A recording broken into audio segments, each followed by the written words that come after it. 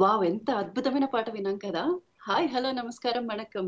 ప్రవాస ఆంధ్రలో గుండె చెప్పుడు తెలుగు ఎన్ఆర్ఐ రేడియోలో మీరు వింటున్నారు ఆల్ ఈజ్ వెల్ అనే కార్యక్రమం మీ ఆర్జే వింధ్య తో. మరి music is divine whether it is western are eastern. సంగీతం ఎలాంటి జర్నర్ కి చెందినదైనా మనల్ని అదొక వేరైన లోకానికి తీసుకెళ్తుంది. మరి అలనాటి అంటే పాటల నుంచి ఇప్పటి వరకు కూడా సంగీతం మనల్ని ఎన్నో రకాలుగా అలరిస్తూనే ఉంది. మరి అలాంటి ఒక కొత్త పంథాలో తెలుగు సినీ ఇండస్ట్రీలో వారి వారి సత్తాని చాటుకుంటున్న నలుగురు కళాకారులు ఒక్కటై ఒక మ్యూజికల్ వండర్ ని క్రియేట్ చేశారు.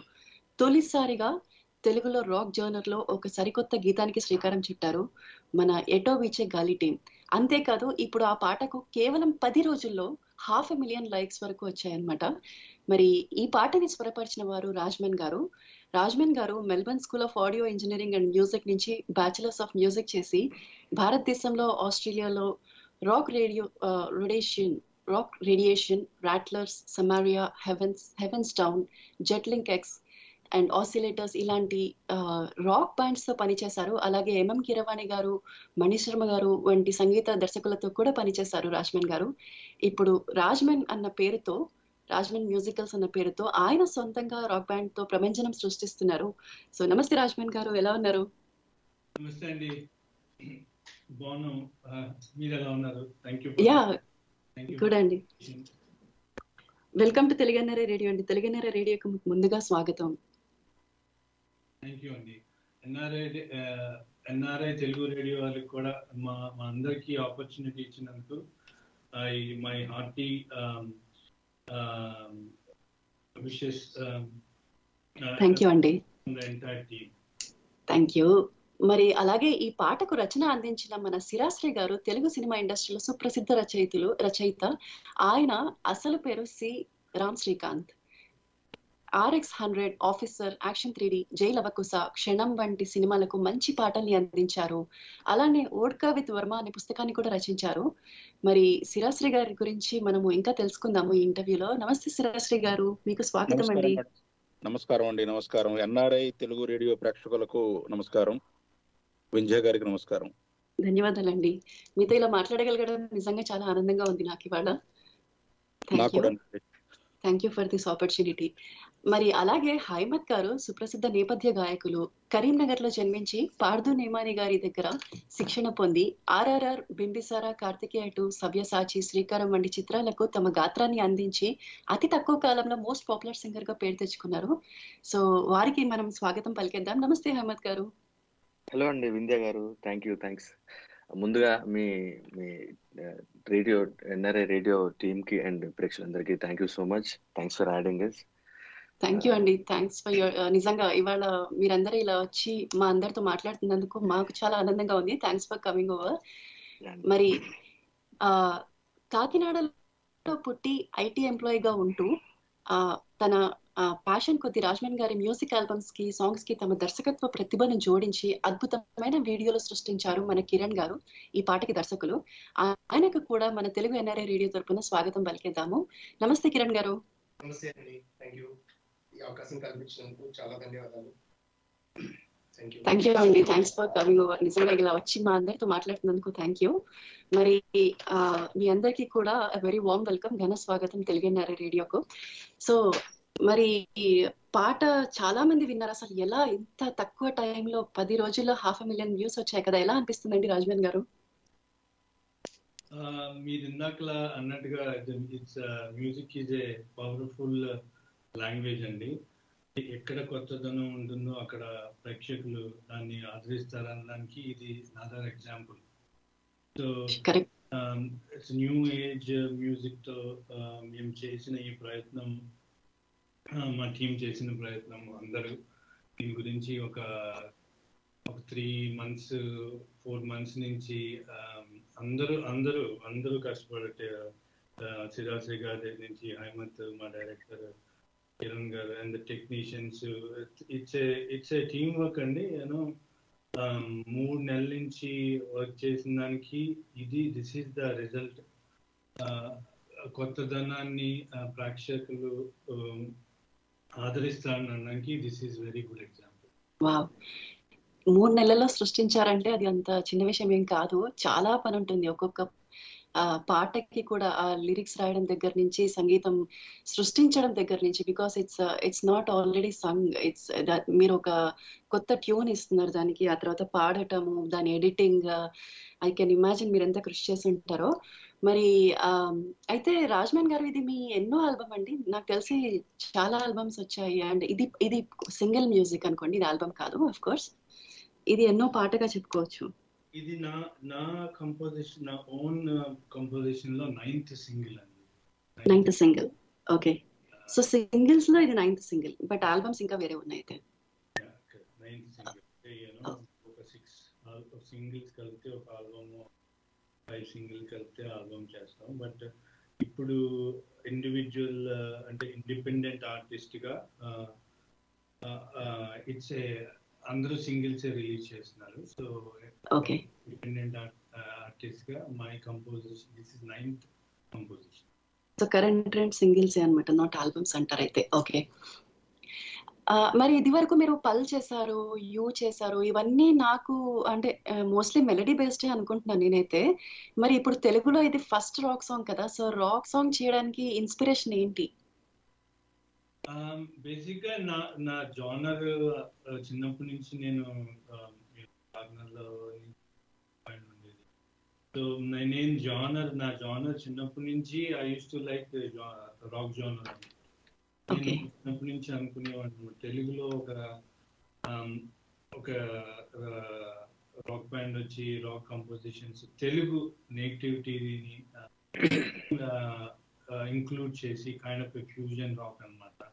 అలా చిన్నప్పటి నుంచి ఉండేది. Finally 2020లో first song sweet heart తో స్టార్ట్ చేశాను. అండ్ అది కొంచెం అవన్నీ పాప్ ఎలిమెంట్స్ అవన్నీ ఉన్నాయి. దాని తర్వాత హైమత్ గారు పాడిన పల్ సాంగ్ కూడా it is slow rock, it's mixed అన్నమాట, kind of fusion pop mixed. But this is the first song completely based on the rock genre, with all the rock element, heavy guitars in drums, and of course not to mention the powerful lyrics and sweet melodious voice of in the direction direction department lo చేశారు. So it's ఎందాకలు అన్నట్టుగా ఇది team work అన్నమాట. yes totally. Song వల్ల అనుకుంటాను తెలుగులో ఎంత త్వరగా ఇన్ని ఓన్ కంపోజిషన్స్ బేసిక్ గా ఐఎమ్ నాట్ అమితే ఇంగ్లీష్ మూవీస్ లో కూడా వచ్చాయి but as a private song గా are a single independent artist గా this is the first song. Okay, right. So Sirasri గారు, మీరు ఎక్కువగా ఎలాంటి జర్నర్స్ కి పాటలు రాయడానికి ఎక్కువ ఇష్టపడతారు? అన్ని అండి, అంటే జనరల్ గా జానర్, ఇష్టమైన జానర్ అంటే ఏమి ఉండదండి. గీత రచయితలకు ఏంటంటే ఏదైనా అంటే ప్రాథమికంగా ట్యూన్ బాగుంటే, ట్యూన్ అంటే జనరల్ గా బాణీ ఇచ్చి పాట రాయమన్నప్పుడు ఆ బాణీ కనుక ఆసక్తికరంగా అనిపిస్తే వెంటనే రాసే బుద్ధి వస్తుందండి, ఏ సిచ్యువేషన్ అయినా ఏదైనా కూడా. అంటే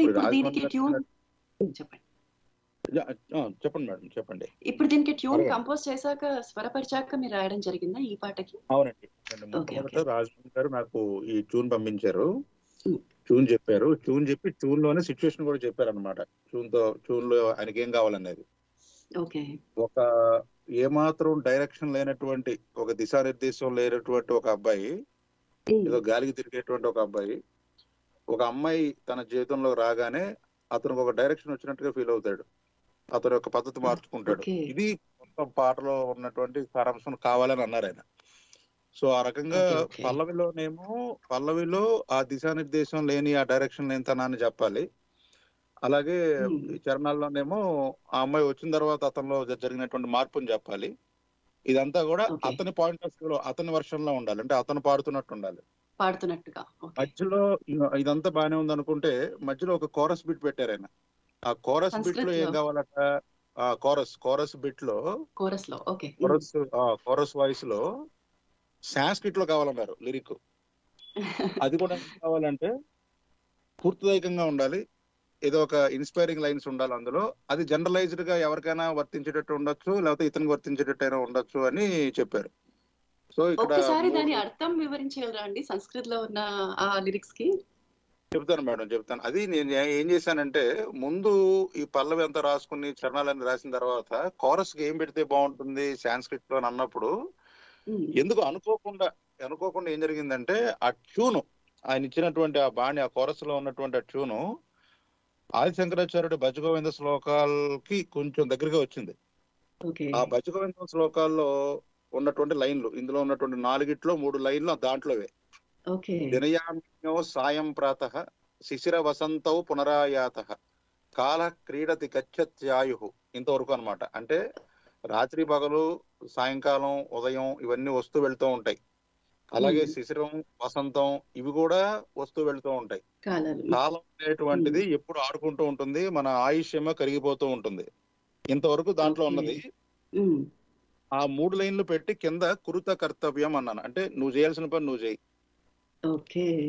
అన్ని కూడా వచ్చిపోతూ ఉంటాయి. దేన్ని సీరియస్ గా తీసుకోకు. సీరియస్ గా తీసుకోకు కాదు, ఇప్పుడు నీ ఆయుష్ కరిగిపోతుంది, అంటే టైం ఈజ్ రన్నింగ్. సో నీ పని నువ్వు చేయాలి, చూస్తూ కూర్చోకు. అట్ ది సేమ్ టైం గడిచిపోతోంది కాబట్టి నీ పని నువ్వు చెయ్యి, ఆలోచించుకో అని. సూపర్, చాలా బాగుందండి నిజంగా. అంటే ఆ 3 లైన్లు కూడా ఆది శంకరాచార్యులకు చెందుతాయి. ఓకే. బట్ అదొక కొత్త పంత అసలు, ఇలా మధ్యలో సంస్కృత పదాలు పెట్టడము అంతా కూడా కోరస్ లో చాలా బాగుంది. Very nice. అంటే ఇక్కడ కూడా మనకి ఎవరైతే ఇప్పుడు స్వరపరిచారో వాళ్ళ యొక్క విజన్ అండి ఇది. ఇప్పుడు ఎంత రాజమన్ గారి విజన్, సౌండింగ్ పాట తయారైన తర్వాత వింటున్నప్పుడు ఆ సౌండ్ ఎలా ఉండాలి, ఆ సౌండింగ్ ఎలా ఉండాలి అన్న దాన్ని ఆయన ముందరే ఊహించుకుని ఆ మొత్తం నేపథ్యం కానీ, ఇక్కడ ఈ సంస్కృతం ఉంటే కనుక దాని సౌండింగ్ ఎలా ఉంటుందని కానీ అదంతా ఆయన ముందరే విజన్ చేయగలిగారు. సో దానివల్ల వచ్చినటువంటి అవుట్పుట్ అండి ఇది. అయితే ఇప్పుడు రాక్ కి రాయడంలో ఏమన్నా అంటే ఛాలెంజెస్ కానీ అలాంటివి ఉంటాయా? ఇప్పుడు జనరల్ గా అయితే ఏమి ఉండదండి. అయితే ఏంటంటే ట్యూను వినగానే దాంట్లో ఉన్నటువంటి మనం పెట్టాల్సినటువంటి భావం కానీ ఇవన్నీ వినగానే ఇది ఈ రకంగా వస్తోంది అన్న భావన మనకు ముందరే వస్తుందండి రండి రచయితలకి. ఆ ట్యూన్లో ఆ స్థాయి భావంలో ఎటువంటి పదాలు పడితే బాగుంటుంది, ఏం పడితే బాగుంటుంది అని ముందరే వస్తుంది. అంటే రాక్ కి అయితే ఎక్కువ ఎఫర్ట్ పెట్టడం అలాగే అలా అంటూ ఏమి ఉండదండి. ఏదైనా కూడా అంతే. ఒకటి ఆ సంగీతంలో ఉండేటువంటి ఆయన ఇచ్చినటువంటి ట్యూన్ ని బట్టి, కావాల్సినటువంటి సిచ్యువేషన్ ని బట్టి ఏం రాస్తే బాగుంటుంది అనేది అది ఆటోమేటిక్ గానే వస్తూ ఉంటుంది, అది అంతే. ఓకే. అయితే ఇప్పుడు మీరు చాలా ఇండిపెండెంట్ సాంగ్స్ కూడా రాశారు. ఇప్పుడు ఇది ఇండిపెండెంట్ సాంగ్, సినిమాలకి చాలా పాటలు రాశారు. మరి ఆ ఇండిపెండెంట్ సాంగ్స్ రాయడానికి తర్వాత సినిమా పాటలు రాయడానికి ఏమైనా తేడా ఉందంటారా? అంతే కదా మేడం, రెండు కూడా. అక్కడ కూడా ఇలాగే సిచ్యువేషన్ ఇస్తారు, ట్యూన్ ఇస్తారు, డైరెక్టర్ ఏం కావాలో గా చెప్తాడు. సో అక్కడ ఉన్నటువంటిది ఇక్కడ కూడా సేమ్ ఒక సిచ్యువేషన్ క్రియేట్ చేశారు. అయినా సినిమా పాటలాగా రాసిందే ఇది. ఇది మనకి పేరుకి సినిమాలో లేదు కాబట్టి దీన్ని మనం ఇండిపెండెంట్ సాంగ్ అంటున్నాం తప్ప, ఈ పాటని యాజ్ ఇట్ ఈస్ గా సినిమాల్లో పెడితే సినిమా పాట అయిపోతుంది. అన్ని స్టాండర్డ్స్ ఉన్నాయి దీంట్లో. కొంతమంది ఇండిపెండెంట్ సాంగ్స్ లో స్వేచ్ఛ ఎక్కువ ఉంటుంది కొంచెం రాయడానికి అంటుంటారు, అందుకని అడిగాను అన్నమాట ఈ ప్రశ్న. స్వేచ్ఛ అంటే ఇప్పుడు అక్కడ నాకు రాజమన్ గారు స్వేచ్ఛ ఏమి ఇచ్చారండి? ఆయన ఆల్రెడీ ట్యూన్ ఇచ్చేసారు, సిచ్యువేషన్ చెప్పేశారు కదా. రాసినట్టుగానే అనిపించింది నాకైతే మాత్రం. దానికి తోడు హైమత్ గారు వాయిస్ ఇంకా దానికి ఒక స్థాయి పెంచేసింది. Okay, right. అసలు నిజంగా అదైతే కరెక్టే. మంచి గాయకులు అలా హైమత్ గారి గొంతులో వింటుంటే అసలు ఎంతమంది చెప్పారు ఆ పాటలో సింగర్ ఎవరండి అని కొంతమంది అడిగారు. ఇలా చెప్పా అనమాట, మన RRR సినిమాకి పాడిన హైమత్ గారు అంటే ఎంత బాగా పాడారని చాలా మంది చెప్పారు ఆ విషయం కూడా.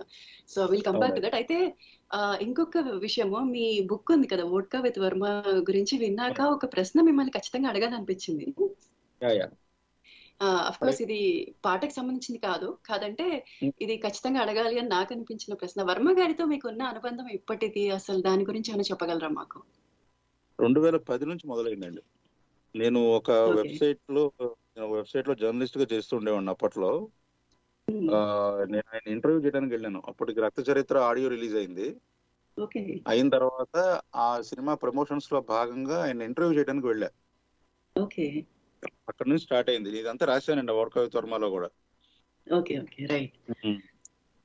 అంటే ఆ బుక్ గురించి ఇంకా నేను తెప్పించుకొని చదవాలి ఖచ్చితంగా. నేను ఈ మధ్య కాలంలోనే తెలుసుకున్నాను. తప్పకుండా ఆ ఇంటర్వ్యూలో అంటే జర్నలిస్ట్ గా వెళ్ళి ఆయన ఇంటర్వ్యూ చేశాను. ఇంటర్వ్యూ అయిపోయిన వెంటనే గీత రచయితగా ఆయనతో నా యొక్క జర్నీ మొదలైపోయిందండి. బెజవాడ అనే సినిమాకి పాటలు బెజవాడ అనే సినిమా యొక్క అనౌన్స్మెంట్ చేశారు అదే రోజు నా ఇంటర్వ్యూలోనే. అది అయిన తర్వాత నేను రిటర్న్ లో వస్తూ ఒక చిన్న పాట ఇలా అనుకుంటున్నాను ఈ కథకి అని అనగానే చాలా బాగుంది రాసేద్దాం అని అన్నారు. ఇంకా అక్కడి నుంచి మొదలైపోయింది ఇంకా వెంటనే జర్నీ. Okay, super. అయితే ఒక చిక్కు ప్రశ్న అడుగుతాను మిమ్మల్ని. మీరేమనుకోనంటే ఇప్పుడు లిరిసిస్టులు చాలా మంది ఉన్నారు మనకి, సినీ రచయితలు. వేటూరి గారా సిరివెన్నెల గారా, మీకు ఎవరి ఇష్టం ఎక్కువ? శబ్దానికి ఒకరు, భావానికి ఒకరు అండి. ఖచ్చితంగా. ఎందువల్లంటే ఇప్పుడు అంటే దీంట్లో కొంచెం ఇలాగా అంటే ఇదేదో వన్ వర్డ్ ఆన్సర్ లా కాకుండా కాస్త విశ్లేషించుకోవాల్సినటువంటి సందర్భం ఇది. వేటూరి సుందరరామూర్తి గారు లో ఎంత క్లాస్ ఉందో అంత విపరీతమైన మాస్ ఉంది ఆయనలో. అంటే మాస్ ప్రేక్షకులకి కావాల్సినటువంటి పదజాలంతో కూడిన భావాలతో కూడినటువంటి పాటలు రాయడంలో ఆయన తిట్ట నెంబర్ 1. అలాగే ఆయనకు నేను చాలా మంది అంటే ఆయనతో పనిచేసినటువంటి దర్శకుల ద్వారా విన్న మాట ఏంటంటే చాలా స్పీడ్ ఆయన రాయడంలో. ఎంత వేగం అంటే ఏదో అలా చెట్టు కింద కూర్చుంటే ఇలాగ సార్ ఇది చూనండి బలానా కంపెనీ అంటే చెప్పది ప్లే చేయనని అదే ప్లే చేసి 2 సార్లు విన్నాక ఇంకా వెంటనే రాసుకో అని చెప్పని అంటారట. ఇంకా పక్కన వచ్చిన వ్యక్తి రాసుకోవటం ఇంకా అయిపోతుంది పాట సింగిల్ షాట్ లో. కనీసం అలాగే ఒక్కొక్కసారి ఆయనే ఇది పల్లవులు కూడా అంటే 2-3 వర్షన్స్ ఆయనకే ఫ్లోలో వచ్చేస్తూ ఉండేవాడు. ఇది కూడా రాసుకో ఏది బాగుంటే అది పెట్టుకోమని చెప్పని కూడా అనేవారట అండి. సో అదేంటంటే ఇంకా అసలు పూర్తి స్థాయిగా ఒక అంటే వేగం, స్పీడ్ అండ్ యాక్యురసీ అంటారు చూడండి, రెండు పూర్తిగా ఉన్నటువంటి వ్యక్తి వేటూరి గారని నాకు ఆయనతో నేను ఎప్పుడైనా కలవలేదు. సో ఆయనతో పనిచేసినటువంటి దర్శకులు చెప్పినటువంటి మాటలు ఇవన్నీ కూడా. అలాగే అయితే ఏంటంటే ఆ మాస్ ధోరణిలో కాస్త కొంచెం గీత దాటిన శృంగారం గాని, కొంచెం ద్వంద్వార్థ ధ్వనించేటువంటి పదాలు గాని అవి కూడా ఆయన దాంట్లో వస్తూ ఉండేవి. అంటే ఎక్కడ ఒక నరుడి బ్రతుకు నటన, ఈశ్వరుడి తలపు ఘటన లాంటి ఒక గంభీరైనటువంటి తాత్వికమైనటువంటి పాటల దగ్గర నుంచి ఇంకా చాలా మాస్ పాటల వరకు కూడా ఆయన రాశారు, రకరకాల పాటలు. అయితే సీతారామ శాస్త్రి గారిలో పూర్తి భిన్నం. ఆయన ఏంటంటే టైం తీసుకుంటారు, వెంటనే అలాగా టక్కున అడగగానే చెప్పేయటం రాసేయటం లాగా ఉండదు. ఆయన బాణీతోటి ఆ సిచ్యువేషన్ తోటి దాంతో ప్రయాణం చేసి ఆ దర్శకుడు కూడా ఆయనతో పాటు కూర్చుని చాలాసేపు డిస్కస్ చేసి చర్చించి దాని తర్వాత నెమ్మదిగా ఆయన చక్కటి సాహిత్యాన్ని ఆయన ఇచ్చేవారు. అయితే ఆయన సాహిత్యం అనేటువంటిది ఎప్పుడు పూర్తిగా కూడా స్వచ్ఛమైనటువంటి గంగాజనం లాగే ఉంటుంది ఆయనది. ఎక్కడ కూడా ద్వంద్వార్థాలు గాని వేరే వ్యవహారాలు ఉండవు. ఆయన అసలు ఐటమ్ సాంగ్ రాసినా కూడా అంతం అనే సినిమాలో సిల్క్ స్మిత్ మీద ఒక పాట ఉంటుందండి, ఐటమ్ సాంగ్. అందులో కూడా మీకు ద్వంద్వార్థం కనపడదు, చాలా పవిత్రంగా ఉంటుంది ఆ పాట కూడా. ఇద్దరిలో ఉన్నటువంటి ప్రధానమైనటువంటి తేడా అయితే అది. చాలా బాగా చెప్పారండి, సూపర్. నిజంగా మాకు ఇలాంటి విశేషాలు అందిస్తుంటే చాలా సంతోషంగా అనిపిస్తుంది. ఎందుకంటే ఏవో కొత్త గొప్ప కొన్ని వింటాము, చాలా ఇంతగా తెలియదు అనమాట, ఇంత విశ్లేషణతో కూడా. థ్యాంక్ యూ అండి, చాలా బాగా తెలియజేశారు. ఓకే, మరి హైమత్ గారు మీరు చెప్పండి. RRR, బింబిసార లాంటి సినిమాల్లో పాడారు, మరి ప్రైవేట్ సాంగ్స్ ఇప్పటి వరకు ఎన్ని పాడారు? ప్రైవేట్ సాంగ్స్ వచ్చేసి చాలానే పాడానండి. అంటే నేను కంపోజ్ చేసినవి అండ్ అంటే సో ఎనీథింగ్ ఇన్ మ్యూజిక్ అంటే కంపోజ్ చేయడం అనేది అది జరుగుతుంటది అలాగా ప్రతి సింగర్ కి కానీ ప్రతి మ్యూజిషియన్. సో అదొక ఎండ్ పాయింట్ లాగా అంటారు కదా చాలా మంది, అంటే సింగర్స్ అందరూ కూడా వాళ్ళకు కూడా కంపోజ్ చేసి అది ఇట్స్ అన్ ఎండ్ పాయింట్ అంటే ఇప్పుడు కంపోజ్ చేయడం ఇన్ ద సెన్స్ అంటే మనకు మ్యూజిక్ పట్ల ఉన్న ఇంట్రెస్ట్ ని అంటే మనం ఎలా ఫీల్ అవుతున్నాము అంటే ఒక సిచ్యువేషన్ ని మనం ఎలా ఫీల్ అవుతున్నాము అనేది మనం చెప్పడమే, అంతే కదండి కంపోజిషన్ అంటే. సో అదే నేను ఏం చెప్పాలనుకున్నా అంటే ఫస్ట్ మీ అందరి సమక్షంలో ఫస్ట్ పార్థు గారికి థ్యాంక్స్ చెప్పాలి నేను. అంటే నన్ను రాజ్మన్ గారికి పరిచయం చేశారు. పార్థు సార్ మా రాజ్మన్ గారి బ్రదర్. ఎస్ అండి నేను బికాస్ ఆఫ్ హిమ్ నేను అంటే ప్రస్తుతానికి ఇక్కడ ఇలా ఉన్నాను. అంటే నాకు అసలు ఏం ఇన్ఫర్మేషన్ లేనప్పుడు నేను ఆయన దగ్గర మ్యూజిక్ నేర్చుకోవడం జరిగింది. మెల్లిమెల్లిగా చిన్న చిన్న రూట్స్ అలా పట్టుకొని ఈరోజు బై గాడ్స్ గ్రేస్ ఇలా ఉన్నాను. దానికి అసలు పార్థు గారికి నేను ఎంత చెప్పిన ఆయన గురించి ఏం చేసినా తక్కువే. సో అండ్ రాజ్మన్ గారు, ఇది సెకండ్ సాంగ్ ఆయనకి వర్క్ చేయడము, ఆయనకి నా వాయిస్ నచ్చడం, నాతో ఆయన పాడించుకోవడం చాలా చాలా థ్యాంక్స్. ఇందాక శ్రీరాశ్రీ గారు చెప్పారు నా వాయిస్ ఆయనకి నచ్చిందని. Means a lot శ్రీరాశ్రీ sir. చాలా మందికి అండి అసలు ఐఎమ్ ష్యూర్ మీ లిరిక్ పాడడం చాలా హ్యాపీ. నాకు శ్రీరాశ్రీ సార్ లిరిక్ పాడడం చాలా హ్యాపీ. నాకు అసలు మాటలు ఇంకా ఈ టీం అంతా చూస్తుంటే వైల్ అంటే షూట్ చేస్తున్నప్పుడు కూడా చాలా మంచి టైం ఎక్స్పీరియన్స్ చేసాం మేము. ఇంకా థ్యాంక్స్ చెప్పడం కన్నా ఇంకా నేను ఇంత మంచి ఏం మాట్లాడలేను. మాకేమైనా మాతో పంచుకుంటారా? షూట్ చేసినప్పుడు అన్నారు కదా ఇప్పుడు కొన్ని మంచి బిహైండ్ ద సీన్స్ ఏమన్నా అలా? అంటే ఏం లేదండి, ఐ మీన్ పక్క కిరణ్ గారు పక్క ప్లానింగ్ తో వచ్చారు. ఐ మీన్ వాళ్ళకి ఎలా కలుపు రాజ్మన్ సార్కి కానీ అంటే ఎలా ఉండాలి, ఈ బిట్ లో ఎలా ఉండాలి, ప్రతి ఫ్రేమ్ వాళ్ళు డిజైన్ చేసుకుని వచ్చారనమాట. సో చాలా ఈజీగా చాలా తొందరగా అయిపోయింది షూట్ కూడా.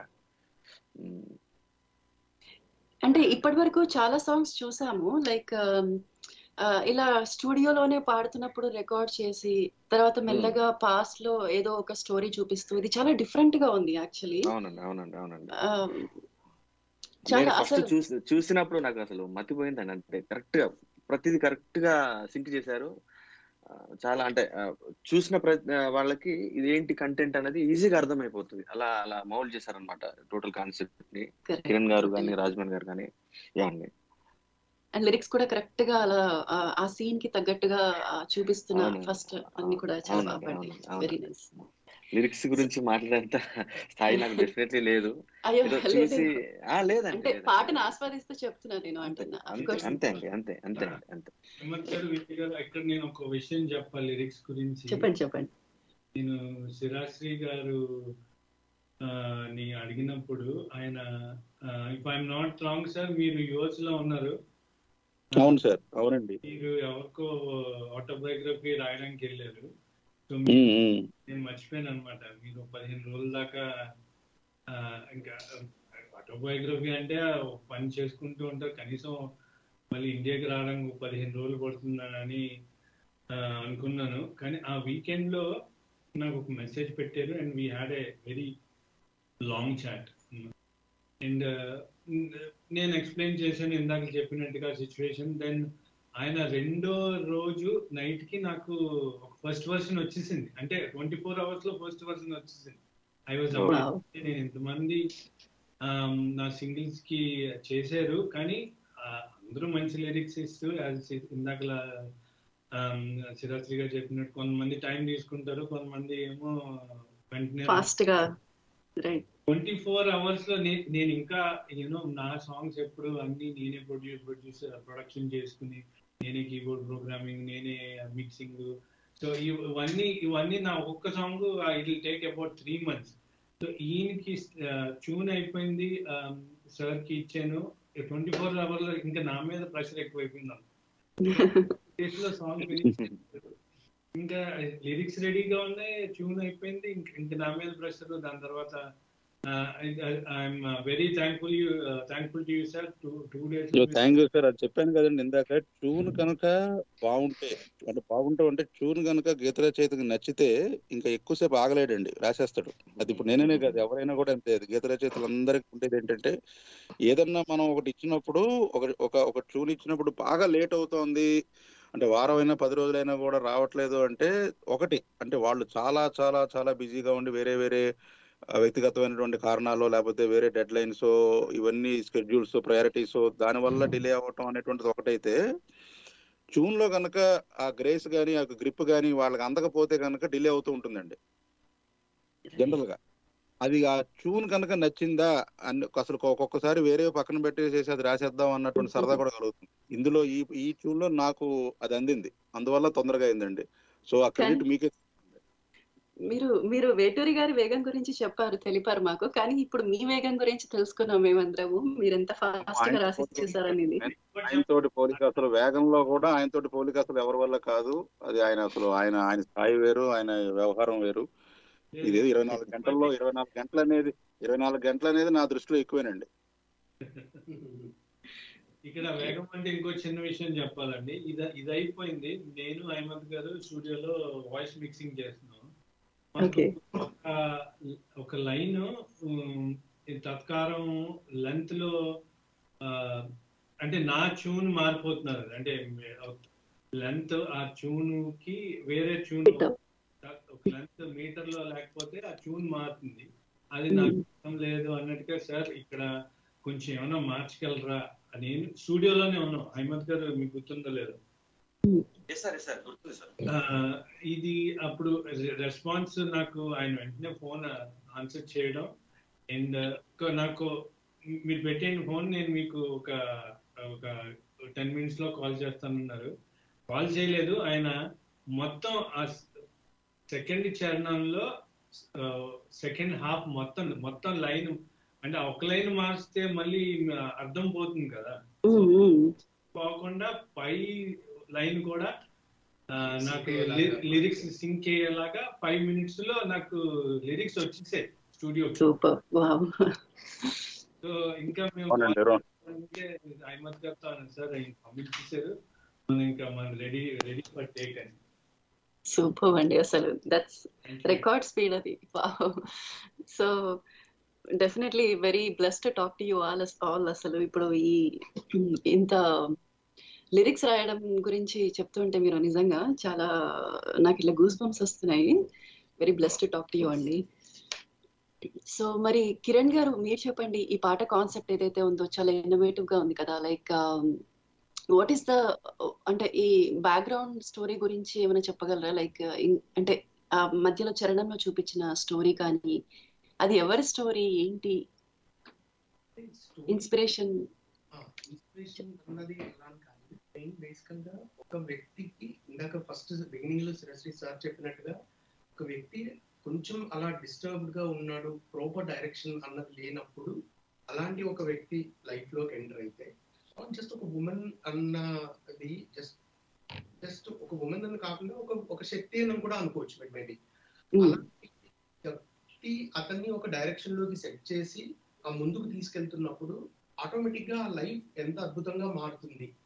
అందుకే మేము దాన్ని దసరా రోజునే కరెక్ట్ గా అందుకే రిలీజ్ చేయడానికి కూడా మోరాలిస్ మాక్సిమం ట్రై చేసేది, ప్లాన్ గా అలా అనుకున్నది కూడా ఏంటంటే అలా కూడా లింక్ అవుతుంది శక్తి స్వరూపం ప్లస్ ఒక వ్యక్తి జీవితం ఒక స్త్రీ వచ్చిన తర్వాత ఎలా మారింది, ఇలా అన్ని రకాలుగా అనుకుని యాక్చువల్ గా కాన్సెప్చువల్ గా అని అనుకున్నది. చూపించినది ఏంటి అన్నదంటే ఆ సింగర్ పాడుతున్నప్పుడు అతనికి ఉన్న అనుభూతి ఏంటి, అతనికి ఉన్న ఆ మెమరీస్ అలా మధ్య మధ్యలో అలా కనిపిస్తూ ఉండి అతను ఫీల్ ఆ జర్నీ టోటల్ అసలు ఎలా మార్పు చెందింది అన్నది అతను ఆ మధ్యలో ఆ మెమరీస్ అతను కనిపిస్తున్నట్టుగా ఉండేలాగా ఆ షార్ట్స్ కూడా అలాగా తీసుకొస్తూ దట్ ఈస్ హౌ యాక్చువల్ గా కాన్సెప్ట్లైజేషన్ అని అనుకున్నదండి. Okay, wow, super. చాలా బ్లెస్డ్ ఏంటంటే అంత అద్భుతమైన లిరిక్స్ సార్ రాయడము, అండ్ అఫ్ కోర్స్ హైమత్ ఆయన వాయిస్ చాలా అద్భుతంగా సింక్ అయింది అసలు ఈ సాంగ్ కి. అండ్ అఫ్ కోర్స్ రాజ్మన్ గారు మ్యూజిక్ అసలు అంటే ఇట్స్ లైక్ ఇన్స్టెంట్ క్యాచ్. ఒక్కసారి విన్నాగానే ట్యూన్ ఈజీగా ఎవరికైనా సరే చాలా చాలా ఇమీడియట్లీ రిలేట్ చేసుకుని హుక్ అవ్వగలరు. రైట్, అదైతే కరెక్ట్. చాలా మంది చెప్పారు ఆ ట్యూన్ ఎంత బాగుందంటే ఇట్ కీప్స్ అంటే ఇంకా వినాలి, it keeps haunting us. Plus దాంట్లో మధ్యలో ఆ సాంస్క్రిట్ రావడము అదంతా కూడా ఏంటంటే అందుకే కొంచెం ఆ సాంస్క్రిట్ కూడా పెట్టాలి, అలాంటిది మధ్యలో రావాలి అని అనుకున్నది ఇందాక సార్ ఎక్స్ప్లెయిన్ చేసినట్టుగా. సో ఇలా మొత్తం టోటల్గా ఒక కాన్సెప్ట్ అని అనుకున్నది. అతను బ్యాండ్ తో చూపిస్తూ అతను పర్ఫార్మ్ చేస్తూ ఇది నా ఎక్స్పీరియన్స్, నేను ఇలా ఉండేవాడిని, నా లైఫ్ లో ఇలా ఒకళ్ళు వచ్చిన తర్వాత this is how it has ఇంత మార్పు జరిగింది, దిస్ ఇస్ హౌ నా జర్నీ ఇంత బ్యూటిఫుల్ గా కన్వర్ట్ అయింది అని చెప్పడం. ఓకే, వావ్, ఫెంటాస్టిక్, చాలా బాగుంది. సో రాజ్మన్ గారు చెప్పండి. I have to add something here. Sirasri గారు అన్నట్టుగా అది ఆ సంస్కృత్ ఐడియా నాది కాదండి. అది that whole credit goes to Kiran గారు. ఎందుకంటే అది నేను కోరస్ కింద 2 సార్లు అంటే ఎక్స్టెండెడ్ కోరస్ అన్నమాట. ఎక్స్టెండెడ్ కోరస్ కింద, so this is the extended chorus అంటే ప్రీ కోరస్ అంటాం మన వెస్టర్న్ మ్యూజిక్ లో. ఆ ప్రీ కోరస్ ని 2 సార్లు చేశాను అనమాట. అంటే ఎక్స్టెండ్ కోరస్ 2 సార్లు ఉంటుంది. అది 2 సార్లు వచ్చినప్పుడు ఇక్కడ ఏంటి నార్మల్ గా 2 సార్లు ఎన్నుకున్నది అని ఈయన కొంచెం దానికి అంటే ఇలా ప్రీ కోరస్ వెస్టర్న్ స్ట్రక్చర్ లో రాక్ ఉంటుంది కాబట్టి నేను ప్రీ కోరస్ ని కూడా యాడ్ చేశాను ఈ స్ట్రక్చర్ లో మన తెలుగు సాంగ్స్ లో అన్నప్పుడు దెన్ ఇది 2 సార్లు ఒకేసారి రావడం కన్నా ఆ కోరస్ తర్వాత ప్రీ కోరస్ ని ముందర తీసుకొచ్చి అది కోరస్ ని సంస్కృత్ లో పెడదాం అని అన్నారు అన్నమాట. This whole idea is my director Kiran గారికి and I'll be very thankful to him because అందరికి చాలా మంది సాంగ్స్ లో ఆ పార్ట్ మాత్రం సంస్కృత్ మాత్రం చాలా మందికి నచ్చింది. yes correct actually నేను మీతో మాట్లాడినప్పుడు కూడా చాలా మంచి ఐడియా కిరణ్ గారు. ఎందుకంటే రాక్ మ్యూజిక్ లో సాంస్క్రిట్ అనేటువంటిది అసలు సౌండింగ్ చాలా డిఫరెంట్ గా ఉంటుంది. అది నిజంగా చాలా మంచి ఐడియా అండి. అక్కడ సాంస్క్రిట్ పదాలు పడాలి అనేటువంటి ఐడియా చాలా బాగుంది. సో లక్కీగా మనకి అది ప్లస్ అది కూడా ఏంటి కొంచెం స్ఫూర్తిదాయకంగా ఉండాలని అన్నారు. లక్కీగా మనకి భజగోవిందం అందుబాటులోకి వచ్చింది, వెంటనే గుర్తు వచ్చింది, అది ఇక్కడ పెట్టడం జరిగింది. ఫస్ట్ కాన్సెప్ట్ నేను రాజ్మన్ గారితో మాట్లాడినప్పుడు అనుకున్నప్పుడు ఆ మధ్యలో కంపల్సరీ సాంస్క్రిట్ రావాలి. ఆ సాంస్క్రిట్ కూడా ఎలా ఉండాలంటే చాలా చాలా ఇన్స్పిరేషన్ తెప్పించగలగాలి. అది విన్న వాళ్ళకి మామూలుగా ఆడియో పరంగానే ఉండాలి. ఆ ఏ క్యారెక్టర్ అయితే ఊహించుకున్నామో అతనికి కూడా అది అంత కరెక్ట్ అవ్వాలి అని. బేసిక్ గా ఆ క్యారెక్టర్ ఫస్ట్ టైం ఆ కోరస్ వస్తున్నప్పుడు ఓన్లీ ఫీమేల్ హార్మోనీస్ వస్తూ ఉంటాయి అన్నమాట. ఆయన అలాగే రిప్రజెంట్ చేశారంటే ఆ female harmony is the girl is coming in to this guys life అని అది చెప్పడం అన్నమాట. ఒక ఇన్స్పిరేషన్ ఇస్తుంది. అది ఆ అమ్మాయి అలా చెప్తూ ఆ సంస్కృతిలో అది సో ఇలాగా ఇందాక సార్ ఎలా దాని మీనింగ్ ఎక్స్ప్లెయిన్ చేస్తారో ఋతువులు కాలాలు ఇవన్నీ మారుతున్నాయి, ఇవన్నీ వెళ్ళిపోతున్నాయి, బట్ నువ్వైతే ఇంకా రంగంలోకి దిగాలి, నువ్వు కార్యం సాధించడానికి నువ్వు ముందుకు పరిగెత్తాలి అన్నది అది చెప్పాలి. అది నేనేమంటున్నానంటే అది మామూలుగా మీరు ఒక వ్యక్తిగా తీసుకుంటే ఆ అమ్మాయి ఓవరాల్ గా ఒక యూనివర్స్ గా తీసుకున్నా కూడా ఒక శక్తి అని అన్నది ఎప్పుడు ఒకటి నడిపించే శక్తి అలా ఉంటుంది. కాబట్టి యాక్చువల్గా దట్ ఈస్ హౌ పీపుల్ అందరూ అలా ఉండాలి. ఇవన్నీ పట్టించుకుంటూ ముందుకు వెళ్ళడం, జీవితంలో ఏం సాధించాలి, ఎవరెవరి గోల్స్ ఏమున్నా just aim that achievement. Wow super, very nice concept. చివర్లో ఏమవుతుంది ఆ కోరస్ కి హైమత్ గారు యాడ్ అవుతారు అన్నమాట. ఫస్ట్ టైం కోరస్ వచ్చి సంస్కృత్ కోరస్ వచ్చినప్పుడు ఓన్లీ ఫీమేల్ హార్మోనీస్ ఉంటాయి. సో చివరిలో క్యారెక్టర్ విజువలైజేషన్ చివరిలో హైమత్ గారు వచ్చి పాడుతూ ఉంటారు వీళ్ళందరితో, అంటే ఈ ఫీమేల్ హార్మోనీస్ తో. So now he's in a position exactly to convey that. Yeah so నేను అది వచ్చింది, now I'm also implementing story. Yeah అది అందుకని అక్కడికి వచ్చినప్పటికి ఆయన కూడా కలిపి పాడతారు. సో అంటే చాలా థాట్ ప్రాసెస్ ఉన్నదండి. ఇది డైరెక్షన్ డిపార్ట్మెంట్ అయినా ఏంటి, లిరిక్స్ అయినా ఏంటి, మొత్తం ఒక there is a thought process behind the whole video and the songs and the lyrics in the music. Right. కానీ అసలు చాలా ఇన్స్పైరింగ్ ఉంది నిజంగానే. మీరు చెప్తుంటే I can relate it now. ఇంకా కూడా యూనివర్సల్ మెసేజ్ లాగా అసలు అన్నిటి గురించి ఆలోచిస్తూ ఉండిపోకుండా go do your action, like do your work అన్నట్టు చాలా బాగుందండి, వెరీ నైస్. మరి రాజ్మన్ గారు, ఇప్పుడు ఈ నాన్ మూవీ ప్రైవేట్ సాంగ్స్ కి ఫ్యూచర్ ఎలా ఉంటుంది అంటారు? చాలా మంచి క్వశ్చన్ ఇది, very good question. Non movie independent artist అనేది మన ఇండియాలో ఉన్నదండి. కానీ అన్ఫార్చునేట్లీ ఏంటంటే హిందీ, పంజాబీ వీటిల్లో చాలా ఉన్నది డామినెంట్. టీ సిరీస్ వాళ్ళు చాలా ఇండిపెండెంట్ ఆర్టిస్ట్ ని ఎంకరేజ్ చేస్తున్నారు. అన్ఫార్చునేట్లీ ఏంటంటే తెలుగులో ఇండిపెండెంట్ ఆర్టిస్ట్ అంటే మూవీ సాంగ్స్ కాకుండా రిలీజ్ అయ్యేవి చాలా తక్కువ ఉన్నాయి. చాలా మంది మంచి యంగ్ టాలెంట్ ఉంది, బట్ ఏంటంటే ఎవ్రీబడి అందరూ మూవీస్ లో చేద్దాము అనేది కాన్సెప్ట్ ని తో కాకుండా అందరూ ముందుకు వచ్చి ఇండిపెండెంట్ గా సింగిల్స్ రిలీజ్ చేస్తే అది very big industry in India. మనకి తెలియదు. ఇండియా ఏంటంటే వరల్డ్ లో కూడా ఇట్స్ ఆల్ ఓవర్.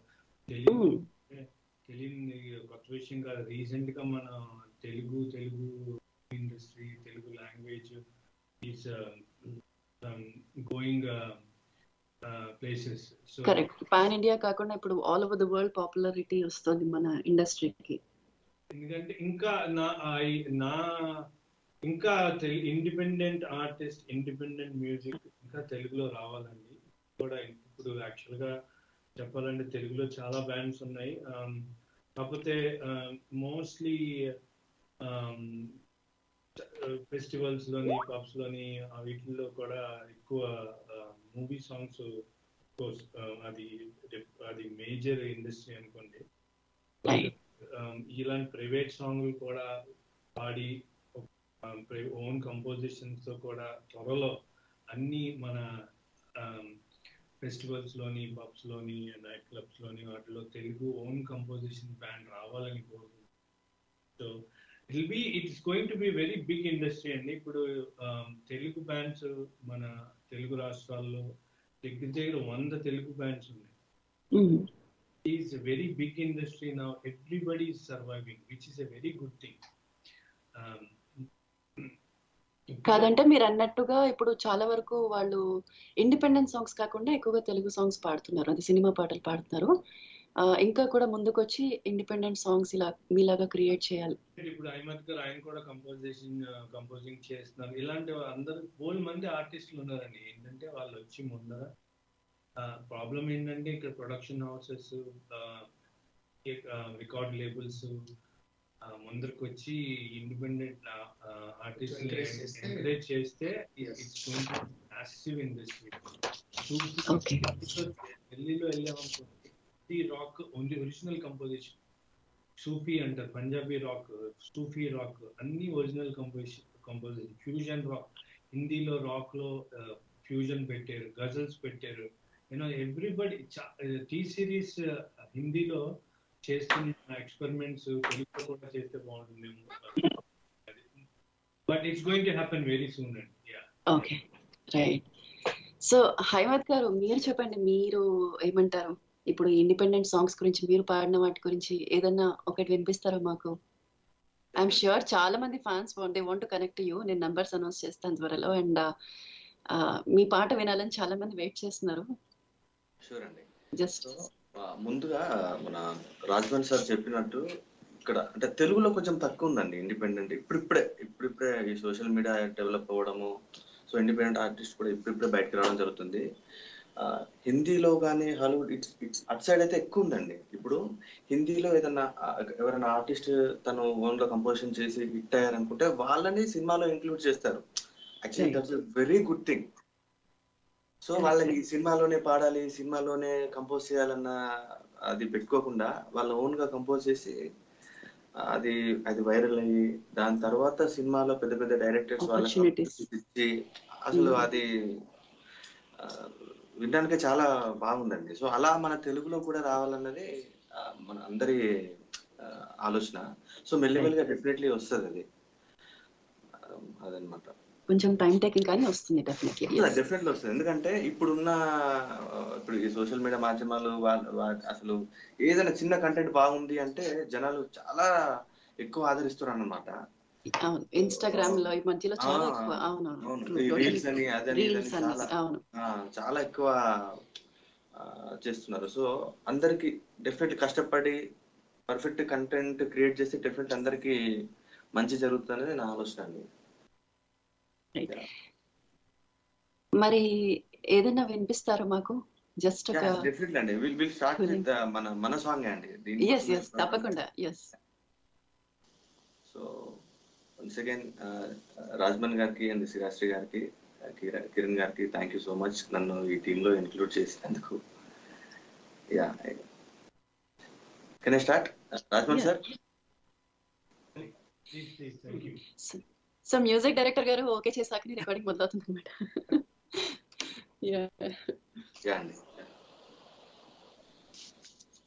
ఎటో వీచే గాలల్లే ఉన్నా, చిరునామాలేని లేఖల్లే ఉన్నా,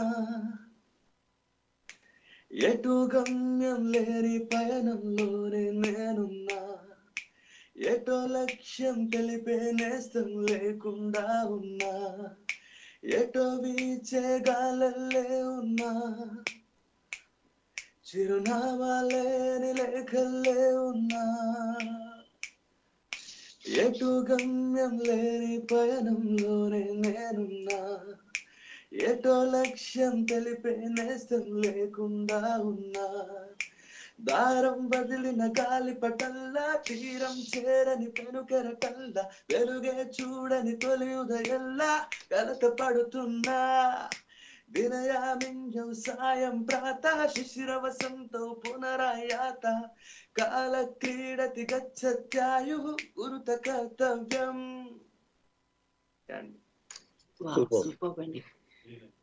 సూపర్ అసలు. ఒకసారి నేను నంబర్స్ కూడా అనౌన్స్ చేస్తాను. ఐఎమ్ ష్యూర్ చాలా మంది మీతో మాట్లాడడానికి రెడీగా ఉంటుంటారు. But really mesmerise with your voice and the lyrics అండి, అసలు ఆసమ్. ఓకే, మరి వింటున్నారు కదా ఎంత అద్భుతమైన పాట అసలు. I know already 4 million views దాటిపోయింది, 500,000 వ్యూస్ దగ్గరలో ఉంది. మరి మీరందరూ మీరు ఫోన్ చేసి మీ రివ్యూస్ కానీ తెలియచేయాలనుకుంటే డైరెక్ట్ గా మనతో ఇప్పుడు music director, lyricist, singer, director వీళ్ళందరూ ఉన్నారు కాబట్టి మీ అభిప్రాయాలు తెలియచేయాలనుకుంటే ఇండియా నుంచి కాల్ చేసే వారైతే 9705-222-005 అనే నెంబర్ కి కాల్ చేయొచ్చు. యుఎస్ఏ నుంచి కాల్ చేసే వాళ్ళు 91-9701-2005 అనే నెంబర్ కి కాల్ చేయొచ్చు. యూకే నుంచి కాల్ చేసే ఆత్మీయులైతే 1115-888-2005 అనే నెంబర్ కి కాల్ చేయొచ్చు.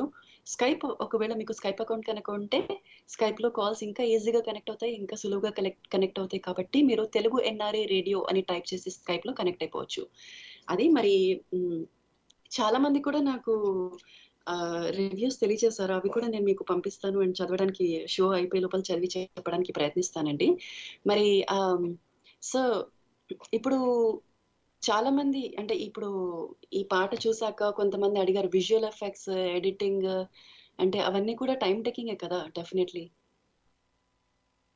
3 months లో చేయడం అనేది దానికి గురించి కిరణ్ గారు చెప్తారు, ఆయన డిపార్ట్మెంట్.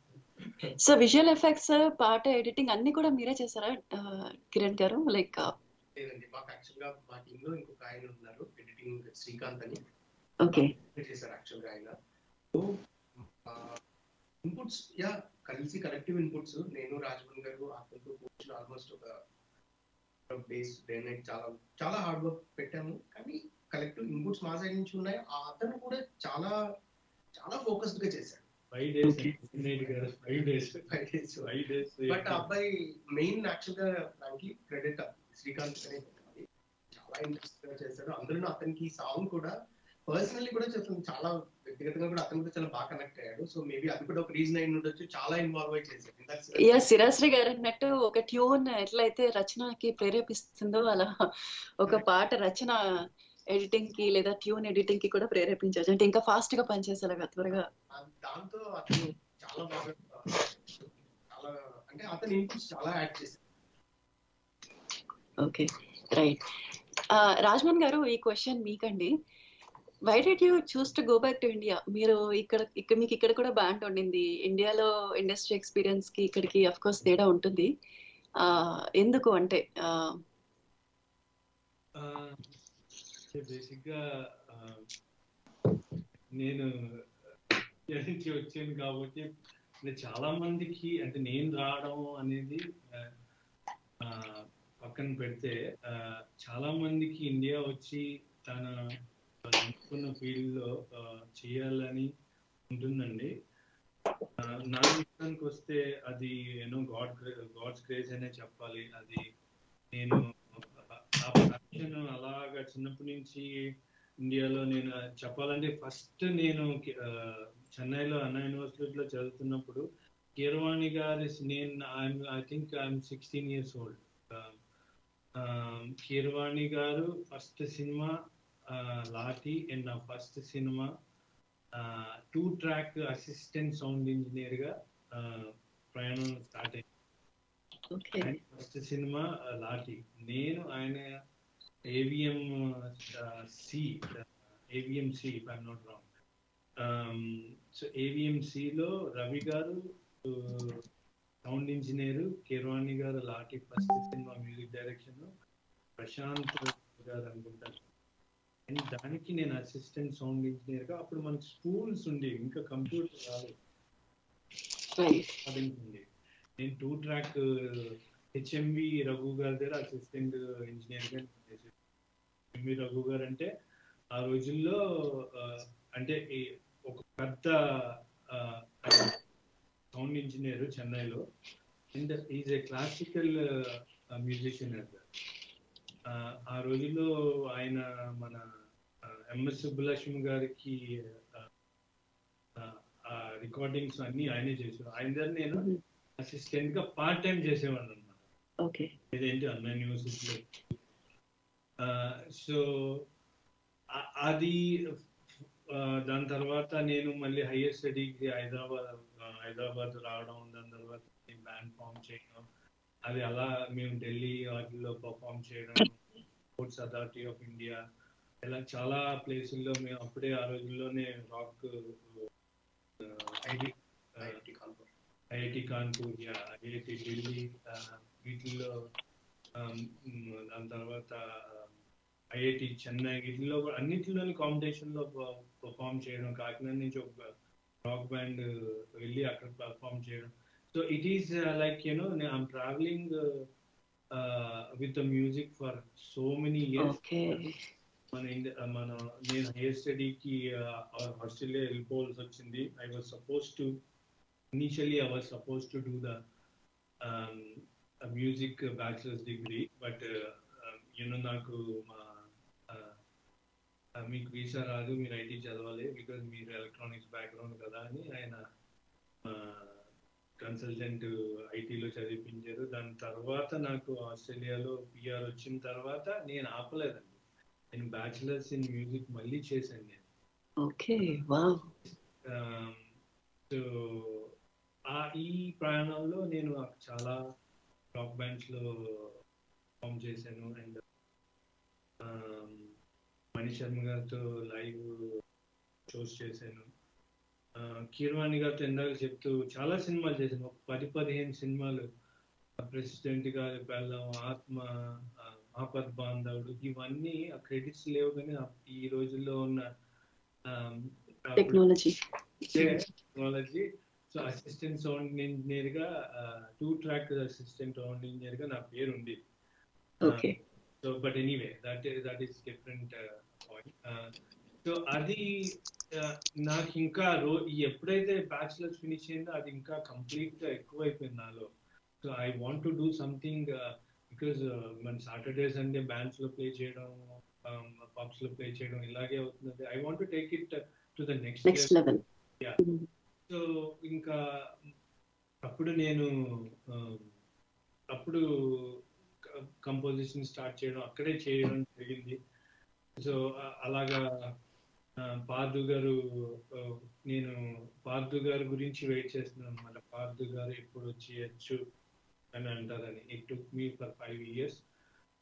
ఒకరోజు చంద్రబోస్ గారు, ఆర్పి గారు వీళ్ళందరూ షోకి, అక్కడ కూడా నేను సౌండ్ ఇంజనీర్. ఈ షో అయిపోయిన తర్వాత నా ఒక కంపోజిషన్ వినిపిస్తే ఆయనకి అప్పటికి ఒక 30-40 అయిపోయి 40 సాంగ్స్ వినిపించడం ఆయనకు నచ్చలేదు. సో ఈ సాంగ్ విన్న తర్వాత ఐ థింక్ ఓకే నువ్వు చేయొచ్చు అని చెప్పడం, దాని తర్వాత నేను ప్లానింగ్ చేసుకోవడం, ఇక్కడ రావడం, ఫుల్ టైం మ్యూజిషియన్ గా చేయడం జరిగింది. సో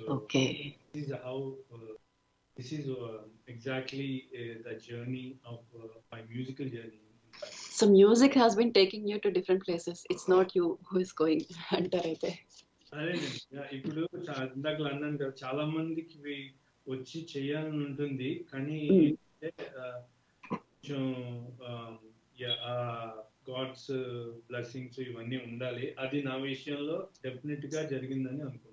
ఓకే, హైమత్ గారు, ఇప్పుడు మీరు కూడా కీరవాణి గారితో RRR లో వర్క్ చేస్తారు, దాని గురించి కూడా అడిగి తెలుసుకోవాలని ఉంది. అయితే మనతో మాట్లాడడానికి 2 ఉన్నారు ఆత్మీయులు, కాలర్స్ వెయిట్ చేస్తున్నారు, వాళ్ళతో మాట్లాడేస్తాను ముందు. ఓకే, సో దానికంటే ముందు కూడా ఒకసారి నేను సిరాశ్రీ గారికి అంటే ఆయన టైం ఇచ్చినందుకు ఇవాళ ఆయనకి థ్యాంక్స్ చెప్పేస్తాను. ఆయనకి కొన్ని వేరే పనులు ఉండడం వల్ల త్వరగా వెళ్ళిపోబోతున్నారు. సిరాశ్రీ గారు, మీకు కుదిరితే జస్ట్ ఒక కాల్ తీసుకొని ఆ తర్వాత మీకు థ్యాంక్స్ చెప్తే ఓకేనా? లైక్ తప్పకుండా మేడం, తప్పకుండా. రైట్. అంటే మన ఇప్పుడు వచ్చిన కాలర్స్ కూడా లిరిక్స్ గురించి మనం మాట్లాడదలుచుకుంటే మాట్లాడతారు కాబట్టి ఒక్కసారి మాట్లాడేద్దాం. నమస్తే అండి, ఎవరు మాట్లాడుతున్నారు? నమస్తే అమ్మ వింధ్య. నమస్తే అండి. బిఆర్ అంబేద్కర్, కోనసీమ జిల్లా, రాయవరం మండలం, మార్చవరం నుంచి మాట్లాడుతున్నానమ్మా. చెప్పండి, మీ పేరండి? నల్లమిల్లి వెంకటరెడ్డి. వెంకటరెడ్డి గారు నమస్కారం అండి. కార్యక్రమం మొదటి నుంచి వింటున్నానమ్మా. అప్పుడే ఇంచుమించు 55 నిమిషాల నుంచి వింటున్నాను శ్రద్ధగా. మంచి ఆసక్తికరమైన ప్రశ్నలు నువ్వు అడుగుతున్నావు. అంతకన్నా ఆసక్తికరంగా ఈ యువకులందరూ కూడా చెప్తున్నారు. నిజంగా వీరందరికీ ఉజ్వల భవిష్యత్తు ఉంటుంది, అందులో సందేహం లేదు. వీరందరూ చక్కగా అభివృద్ధి చెందాలని కోరుకుంటూ నా అభిప్రాయాలు చెప్తానమ్మా. చెప్పండి. ఈ పాట 5 సార్లు చూసానమ్మా నేను. కుదరకపోయినా కొంచెం బిజీ వర్క్ ఉన్నా కూడా 5 సార్లు విన్నాను, నేను చూసాను.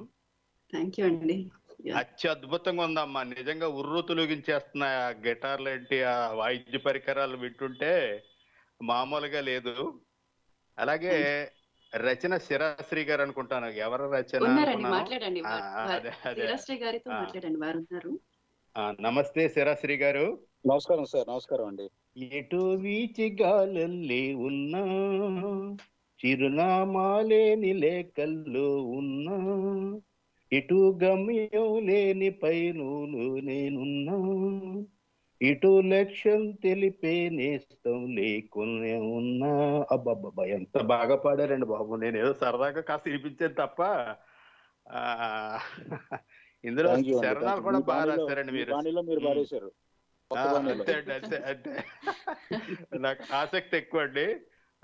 మామూలుగా చరణాలు కూడా 2 చరణాలు 3 చరణాలు ఉన్నాయండి. చాలా బాగా పాడారండి. చాలా అద్భుతంగా ఉందండి, నాకు నచ్చింది. అలాగే ఎడిటింగ్ శ్రీకాంత్ గారు కూడా అత్యద్భుతంగా చేశారండి. ఎడిటింగ్ కూడా చాలా బాగుందండి. మరి దర్శకులు కిరణ్ గారు అనుకుంటాను, దర్శకత్వం కూడా బాగుంది. మరి గాయకులు రాజమన్ గారు అండి, గాయకులు హైమత్ గారు, అవునవును, రాజమన్ గారు సంగీత దర్శకత్వం. చాలా చాలా బాగుందండి. మొత్తం ఎడిటింగ్, ఇది టీం వర్క్ అంతా చాలా బాగుంది. మీరు చెప్పిన విషయాలన్నీ విన్నాను. చాలా సంతోషం. మరి ఏదో అలా ధైర్యం చేసి మాట్లాడాను. వింజి గారి కార్యక్రమానికి రావడం అంటే స్పెషల్ అయ్యాలంటే నాకు కొంచెం భయంగానే ఉంటుంది.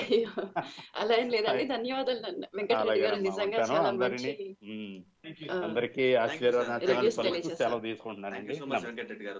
అలాగే అండి, నమస్తే. So next caller. నమస్తే అండి, ఎవరు మాట్లాడుతున్నారు? హలో, నేను సందీప్ మాట్లాడుతున్నాను, ఆస్ట్రేలియా నుంచి. సందీప్ గారు నమస్తే అండి. నమస్తే అండి.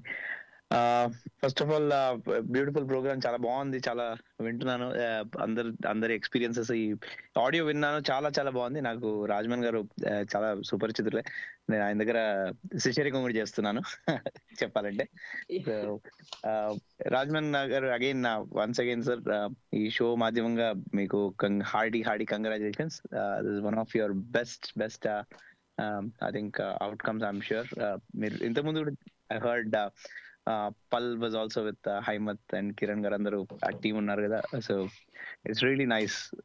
I really enjoyed this one. Thank you Sandeep garu. Thank you sir. Thank you andi Sandeep garu. Thank you so much. And actually incidentally, if I'm not wrong, the same hymath I met, last Hyderabad kuchinappudu, if I'm not wrong, I met someone at Iron Hill pub lo, someone who was singing. If I'm not wrong, hymath, it was me tote anukuntunnanu నాకు. Right.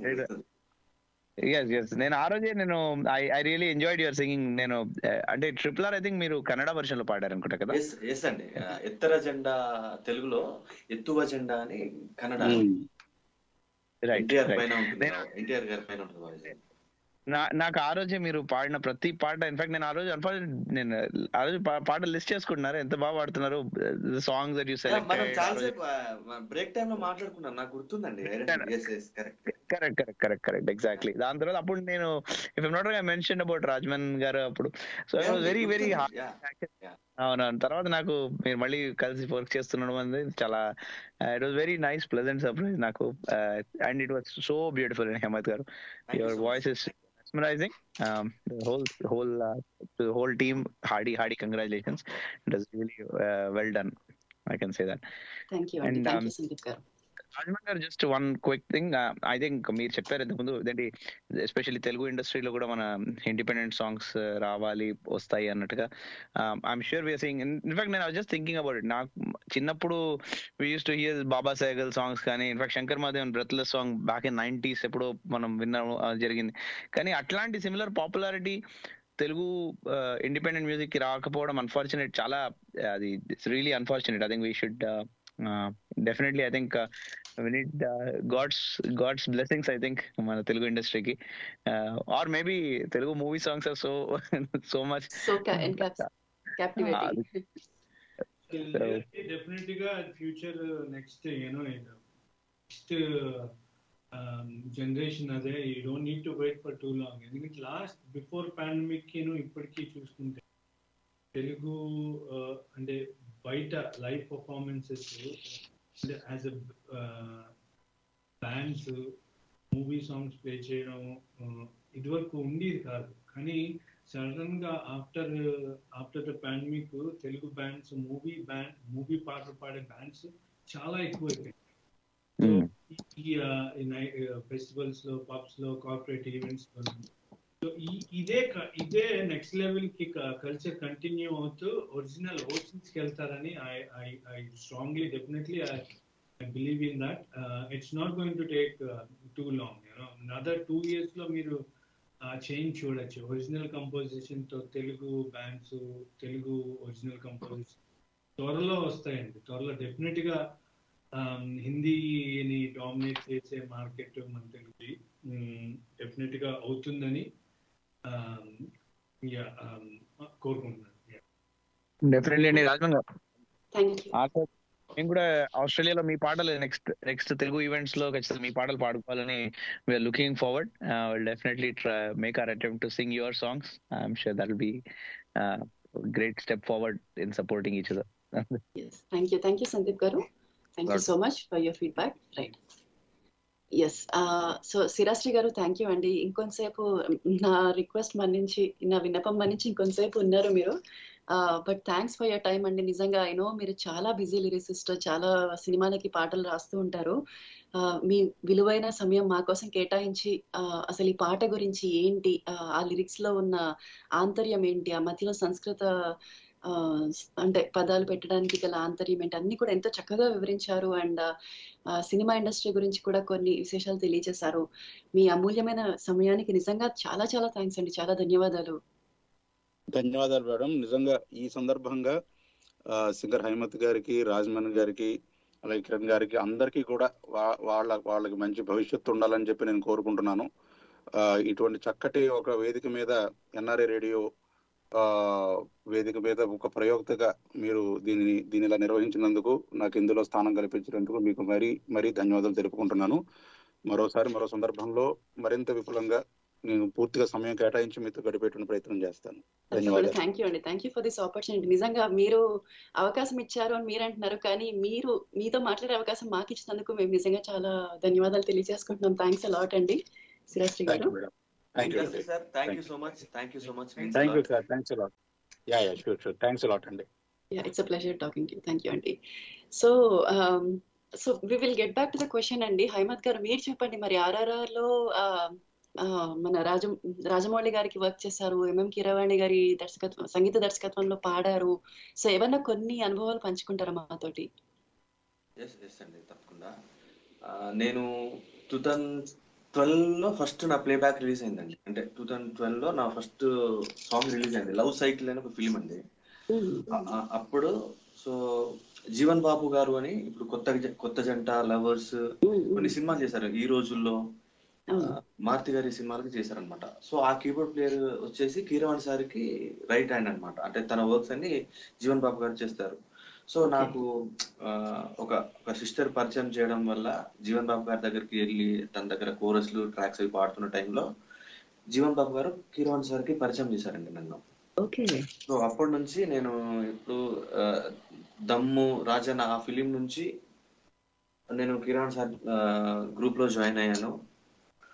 అప్పటి నుంచి ఇప్పటి వరకు నేను few years అంటే ఒక 7-8 years నుంచి నేను కిరణ్ సార్ కి రెగ్యులర్ గా పాడుతూ వచ్చానండి. అన్ని మూవీస్, బాహుబలికి వర్క్ చేశాను, ఇప్పుడు RRR కి వర్క్ చేశాను, మధ్యలో వచ్చిన చాలా మూవీస్ కి లైక్ కొన్ని చిన్న సినిమాలు చేశారు సార్, సవ్యసాచి అనే మూవీ చేశారు. సో అన్ని మూవీస్ కి నేను వర్క్ చేస్తూ వచ్చాను. ఐ ఫీల్ రియల్లీ బెస్ట్ అని చెప్పాలి. అది అది ఎంత మాటలు చెప్పినా దానికి నేను వివరించలేను, అంత అంత హ్యాపీ నేను ఆ కిరణ్ సార్ దగ్గర వర్క్ చేయడము. సో మెల్లిమెల్లిగా ఇప్పుడు కిరణ్ సార్ దగ్గర వర్క్ చేయడం ద్వారా చాలా మందికి తెలిసాను అనమాట. లైక్ ఇప్పుడు రీసెంట్ గా బింబిసారాలో పాడటము, సో అందరికి తెలిసి మిగతా వాళ్ళ కంపోజర్స్ నుంచి ఆపర్చునిటీస్ రావడం, ఆల్మోస్ట్ వాళ్ళ తెలుగు కంపోజర్స్ అందరికీ పాడాను అనమాట. ఒక 200+ మూవీస్ కి నేను వర్క్ చేస్తుంటాను ఇప్పటి వరకు. నిజంగా అసలు మన తెలుగు గాయకులకి ఇంకా ఇంకా తెలుగు సినిమాల అవకాశాలు రావాలని నేను ఎప్పుడు బలంగా అనుకుంటూ ఉంటాను. మరి కన్నడ సాంగ్ కూడా పాడారు కదా మీరు. అంటే ఇప్పుడు మీకు ఎప్పుడన్నా లాంగ్వేజ్ డిఫికల్టీస్ అంటే వేరే వేరే భాషల్లో కూడా పాడుతూ ఉండిండొచ్చు ఇప్పుడు ప్రస్తుతము, ఎప్పుడన్నా అలా అనిపించిందా? అంటే యాక్చువల్లీ చెప్పాలంటే అది ఈజీ అవ్వడానికి గల కారణం కిరణ్ సార్ అండి. ఎందుకంటే ఇప్పుడు బాహుబలి 1, 2 కానీ అన్ని పాన్ ఇండియా లాంగ్వేజ్ లో రిలీజ్ అయింది కదా. సో ప్రతి ఒక్క లాంగ్వేజ్ పాడినప్పుడు ఆ లిరిసిస్ట్ మాతో పాటు టైం స్పెండ్ చేసేవారు అనమాట. సో ఇప్పుడు మలయాళం పాడుతున్నప్పుడు ఇప్పుడు అన్ని లాంగ్వేజెస్ లో మేమే పాడేవాళ్ళం. ఇప్పుడు తెలుగులో అయితే ఎవరు ఇప్పుడు అన్ని ఎక్కువ గ్రూప్ సాంగ్స్ ఉంటాయి కదా, బాహుబలిలో కానీ ఇవన్నీ గ్రూప్ సాంగ్స్ కాబట్టి డెఫినెట్లీ మేమే పాడాలి. సో డెఫినెట్లీ కష్టం ఉండేది పాడుతున్నప్పుడు. ఇప్పుడు మలయాళం అంటే చాలా కష్టం అండి అది. మలయాళం చాలా కష్టం. సో నాకు తెలిసిన లాంగ్వేజ్లలో అంటే నేను విన్న లాంగ్వేజ్ మలయాళం ఎక్కువ టఫ్. సో అది పాడుతున్నప్పుడు కొంచెం డిఫికల్టీస్ ఫేస్ చేసాము. But end of the day అన్ని పాడాము. అదండి. సో దానికి మేజర్ రీజన్ వచ్చేసి పాడటానికి కిరణ్ సార్ అండి. సో RRR లో కూడా హిందీ పాడాము, మలయాళం పాడాము, తమిళ్, కన్నడ. సో ఇప్పుడు అంటే వాటికి మీనింగ్ చెప్తారు లిరిసిస్టులు, ఇలా ప్రొనౌన్స్ చేయాలని చెప్తారు, 1కి 10 సార్లు పాడిస్తారు. సో బాగున్న టేక్ ఏదైతే ఉందో దాన్నే ఫైనల్ చేస్తారు ఆబ్వియస్లీ, తెలిసిందే. సో సిరాశ్రీ గారు ఉంటే బాగుండేది. ఇంకా లిరిసిస్టులకి వాళ్ళు రాసే రచనలే కాకుండా ఇలాంటి అడిషనల్ రెస్పాన్సిబిలిటీస్ కూడా ఉంటాయని ఇప్పుడు బాలీవుడ్ సింగర్స్ కానీ వేరే వాళ్ళు పాడుతున్న తెలుగు పాటలు అంతా బాగా వస్తున్నాయి అని అనడానికి గల కారణం డెఫినెట్లీ దానికి రీజన్ ఎవరైతే అంటే లిరిసిస్ట్ వాళ్ళతో వెళ్ళడము, రికార్డింగ్ లో ఉండడము, ఒక్కొక్క వర్డ్ కి దాని మీనింగ్ ఎక్స్ప్లెయిన్ చేయడము, ఆ ప్రొనౌన్సియేషన్ ఎట్లా పలకాలి వాళ్ళకి చెప్పడం వల్లనే మనం ఇలా వింటున్నాం, ఇలా ఎంత బాగా వస్తున్నాయి. అంటే వాళ్ళకి లాంగ్వేజ్ తెలియదు కదా బాలీవుడ్ సింగర్స్ కి. సో దాని వెనుక లిరిసిస్ట్ ల కష్టం డెఫినెట్లీ చాలా ఉంటుంది. సూపర్. మరి డైరెక్టర్ గారు అంటే కిరణ్ గారు, ఇప్పుడు మీరు రాజ్మన్ గారితో చాలా వరకు చేశారు, లైక్ అన్ని ప్రాజెక్ట్స్ అన్ని కూడా మీరే డైరెక్ట్ చేయడం జరిగింది కదా. ఆయన మ్యూజిక్ స్వరపరిచిన వాటన్నిటికీ కూడా, సాంగ్స్ కి కావచ్చు, ఆల్బమ్స్ కి కావచ్చు. సో నెక్స్ట్ ఎలాంటి ప్రాజెక్ట్స్ చేయాలనుకుంటున్నారు మీరు ఫ్యూచర్ లో? సో మీరు అఫ్ కోర్స్ రాజ్మన్ గారికి వర్క్ చేస్తారు, అది నాకు తెలుసు. బట్ ఇంకా ఏమైనా ఐడియాస్ ఉన్నాయా మీకు? ఏ కొత్త ప్రాజెక్ట్ స్టార్ట్ చేసే ముందు జనరల్ గా ఇప్పటి వరకు జరిగిన విధానం ఎలా అంటే, రాజ్మన్ గారు ఒకసారి ఫోన్ చేస్తారు, ఒకసారి కలుద్దాం అంటారు, ఫస్ట్ ట్యూన్ వినిపిస్తారు, ఇలా ఉంది, ఒక 2 విను అన్నది జనరల్ గా అక్కడి నుంచి డిస్కషన్ స్టార్ట్ అవుతుంది. తర్వాత కాన్సెప్ట్ అన్నది దాన్ని బట్టి కొంచెం అప్పటికప్పుడు మాట్లాడుతూ ఏమన్నా అనుకుంటూ ఆయన ఇన్పుట్స్ కూడా దానికి యాడ్ చేసుకుంటూ అలా generally that is how so far ఇప్పటి వరకు మేము కాన్సెప్ట్ డిజైనింగ్ అని అన్నది ఇప్పటి వరకు అలాగే చేసాము.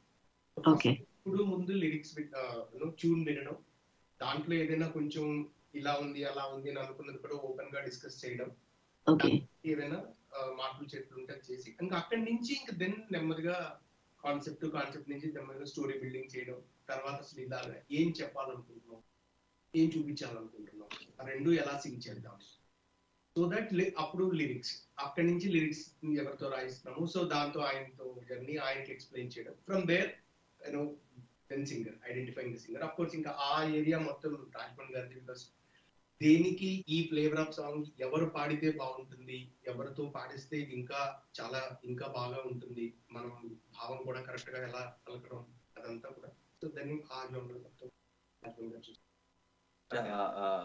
ఆ క్వశ్చన్, ఆ పరంగా ఒక క్వశ్చన్ అడగాలి ఖచ్చితంగా రాజ్మన్ గారిని. సింగర్స్ ని ఏ బేసిస్ మీద మీరు ఎన్నుకుంటారండి? అంటే ఏదైనా పర్టికులర్, అంటే ఇప్పుడు ఇది రాక్ కాబట్టి దీనికైతే ఈ పాటకైతే ఇలా బాగుంటుంది, అలా ఏమైనా ఉందా మీకు? అంటే సాంగ్ ని బట్టి అండి. అంటే ఒక సింగర్ అనే అతను అన్ని రకాలు they are train to sing all kinds of emotions, basically emotion, right? So emotion lo meeku for example ee song gurinchi chepte ee song lo we have the genre of rock, you know, heavy guitars going with the Sanskrit lyrics. Akkada koncham lyrics vachinappudu punchy ga undali, and at the same time చరణంలో వచ్చేసరికి మీకు ఒక romance ఉండాలి.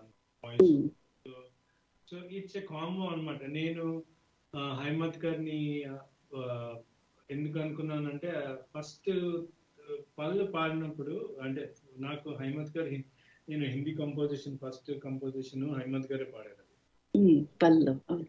So అక్కడి నుంచి యాక్చువల్గా మా journey start అయింది. సో తెలుగు పాడలేదు ఫస్ట్. నాకు అందులో ఉన్న melody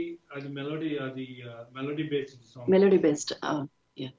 even though the lyrics and theme is little bit dark based on the pandemic, but it's a melody song అన్నమాట.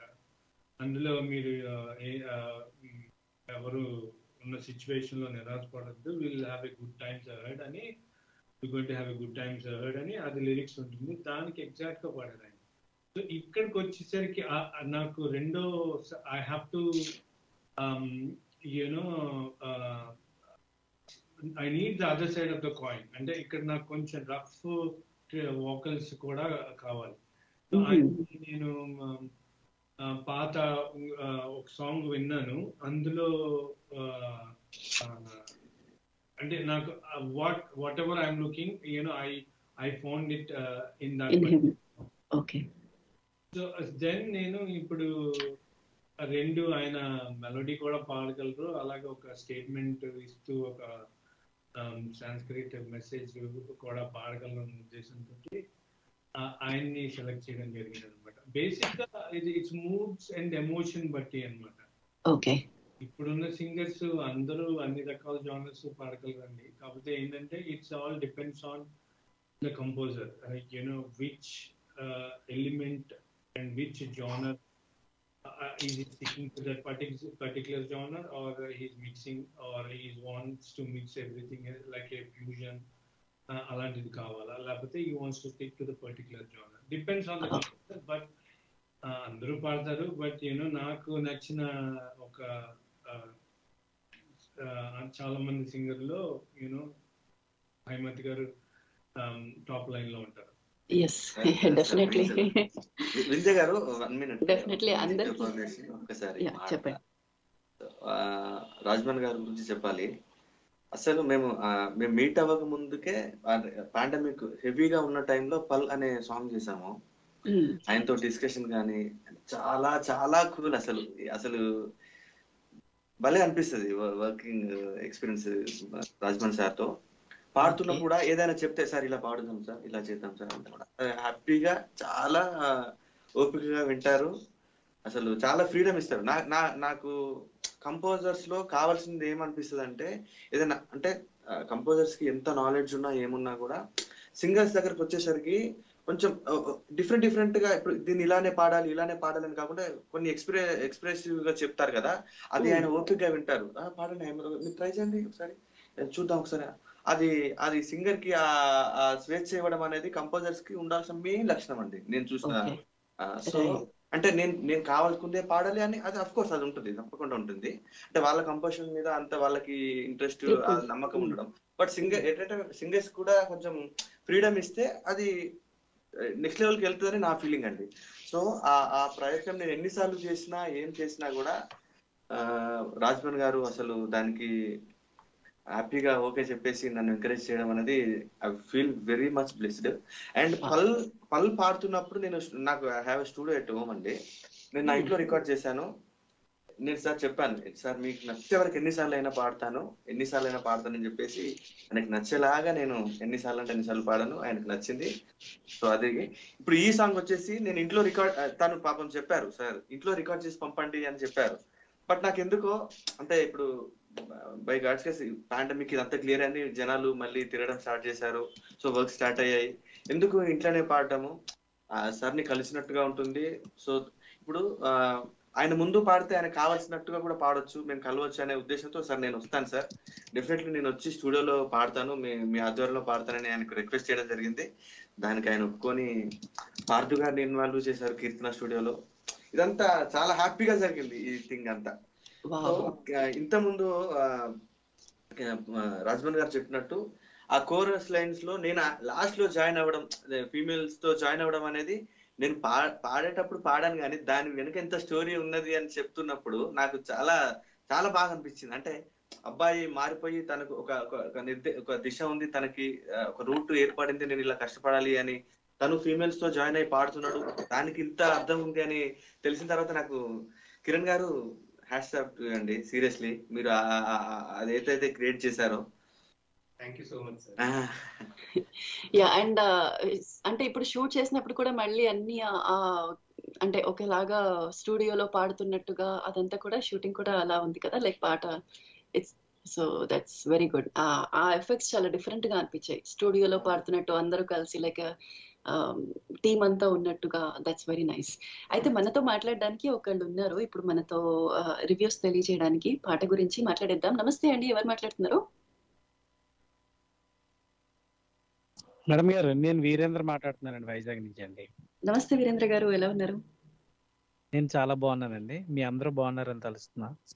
యా, బాగున్నామండి. అయితే మనతో ఇవాళ ఎటో వీచే గాలి పాట టీం ఉన్నారు. రాజ్మన్ గారు సంగీతం స్వరపరిచిన వారు, పాడిన వారు హైమత్ గారు, సింగర్ హైమత్ గారు ఉన్నారు, అలానే డైరెక్టర్ కిరణ్ గారు కూడా ఉన్నారు. విన్నారా మీరు ఈ పాట? కిరణ్ గారికి హైమత్ గారికి రాజమౌళి గారికి అందరికి నమస్తే అండి. Thank you so much sir. ఏం లేదు సార్, మాకేంటంటే ఇప్పుడు సంగీత దర్శకులు వాళ్ళు అడిగినట్టుగానే పాట పాడండి అంటారు, ఒక పద్ధతి. రెండు, సింగర్కి ఒక అవకాశం ఇచ్చారనుకోండి, అది ఆ బాణీలో కూడా పాడిస్తే అదొక వెర్షన్.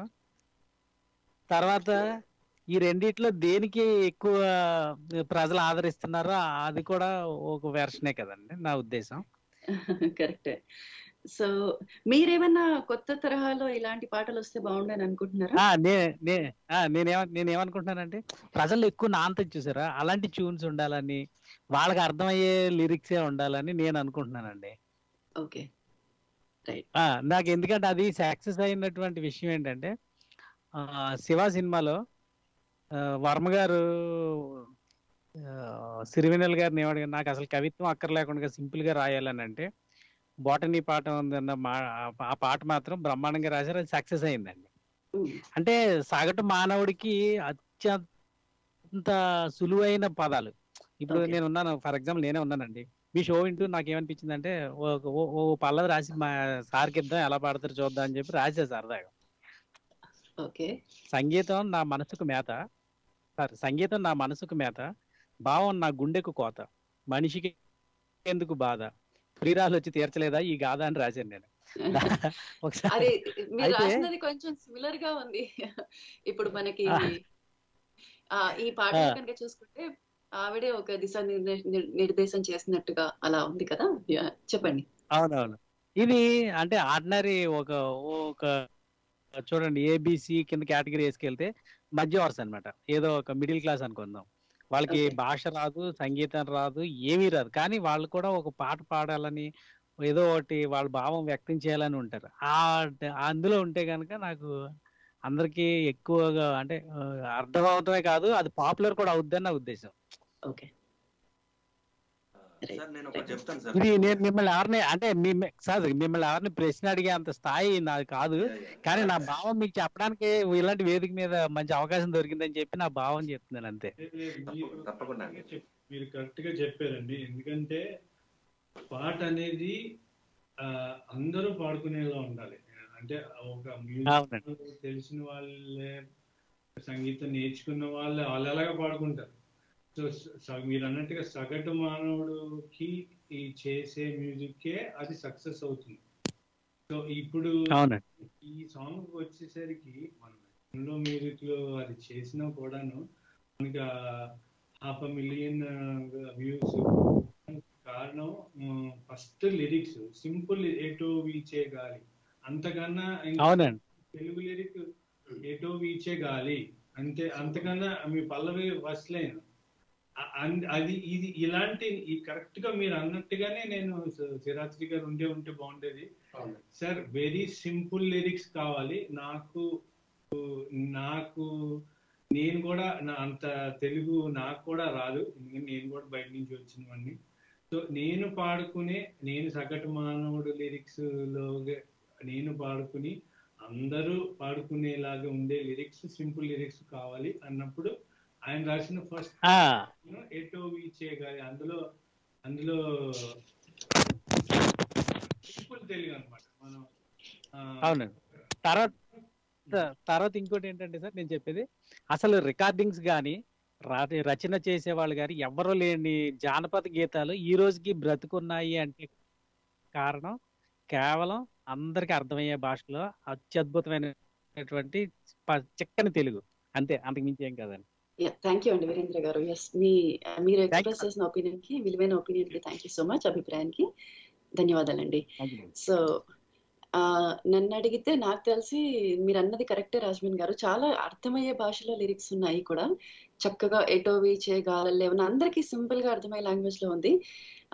కాదంటే వీరేంద్ర గారు అన్నదంతా నేను ఒక్క విషయంలో ఏకీభవించాను. ఇప్పుడు జానపద గేయాలు అంటే ఆ ప్రాంతం వరకే అర్థమవుతాయి. ఇప్పుడు కొన్ని పాటల్లో అయితే జానపద పదాలు ఒక్కొక్కసారి అందరికీ అర్థం కాకపోవచ్చు అని నేను అనుకుంటాను. దానికి ఆ ప్రాంతం వాళ్ళు ఎక్స్ప్లెయిన్ చేస్తే తప్ప. బట్ అది ఆయన ఒపీనియన్ వ్యక్తం చేశారు అలా. Okay, right. ఈ లాంగ్వేజ్ లో ఒక జానర్ అండి, అది డిఫరెంట్ జానర్ అంటే అన్ని.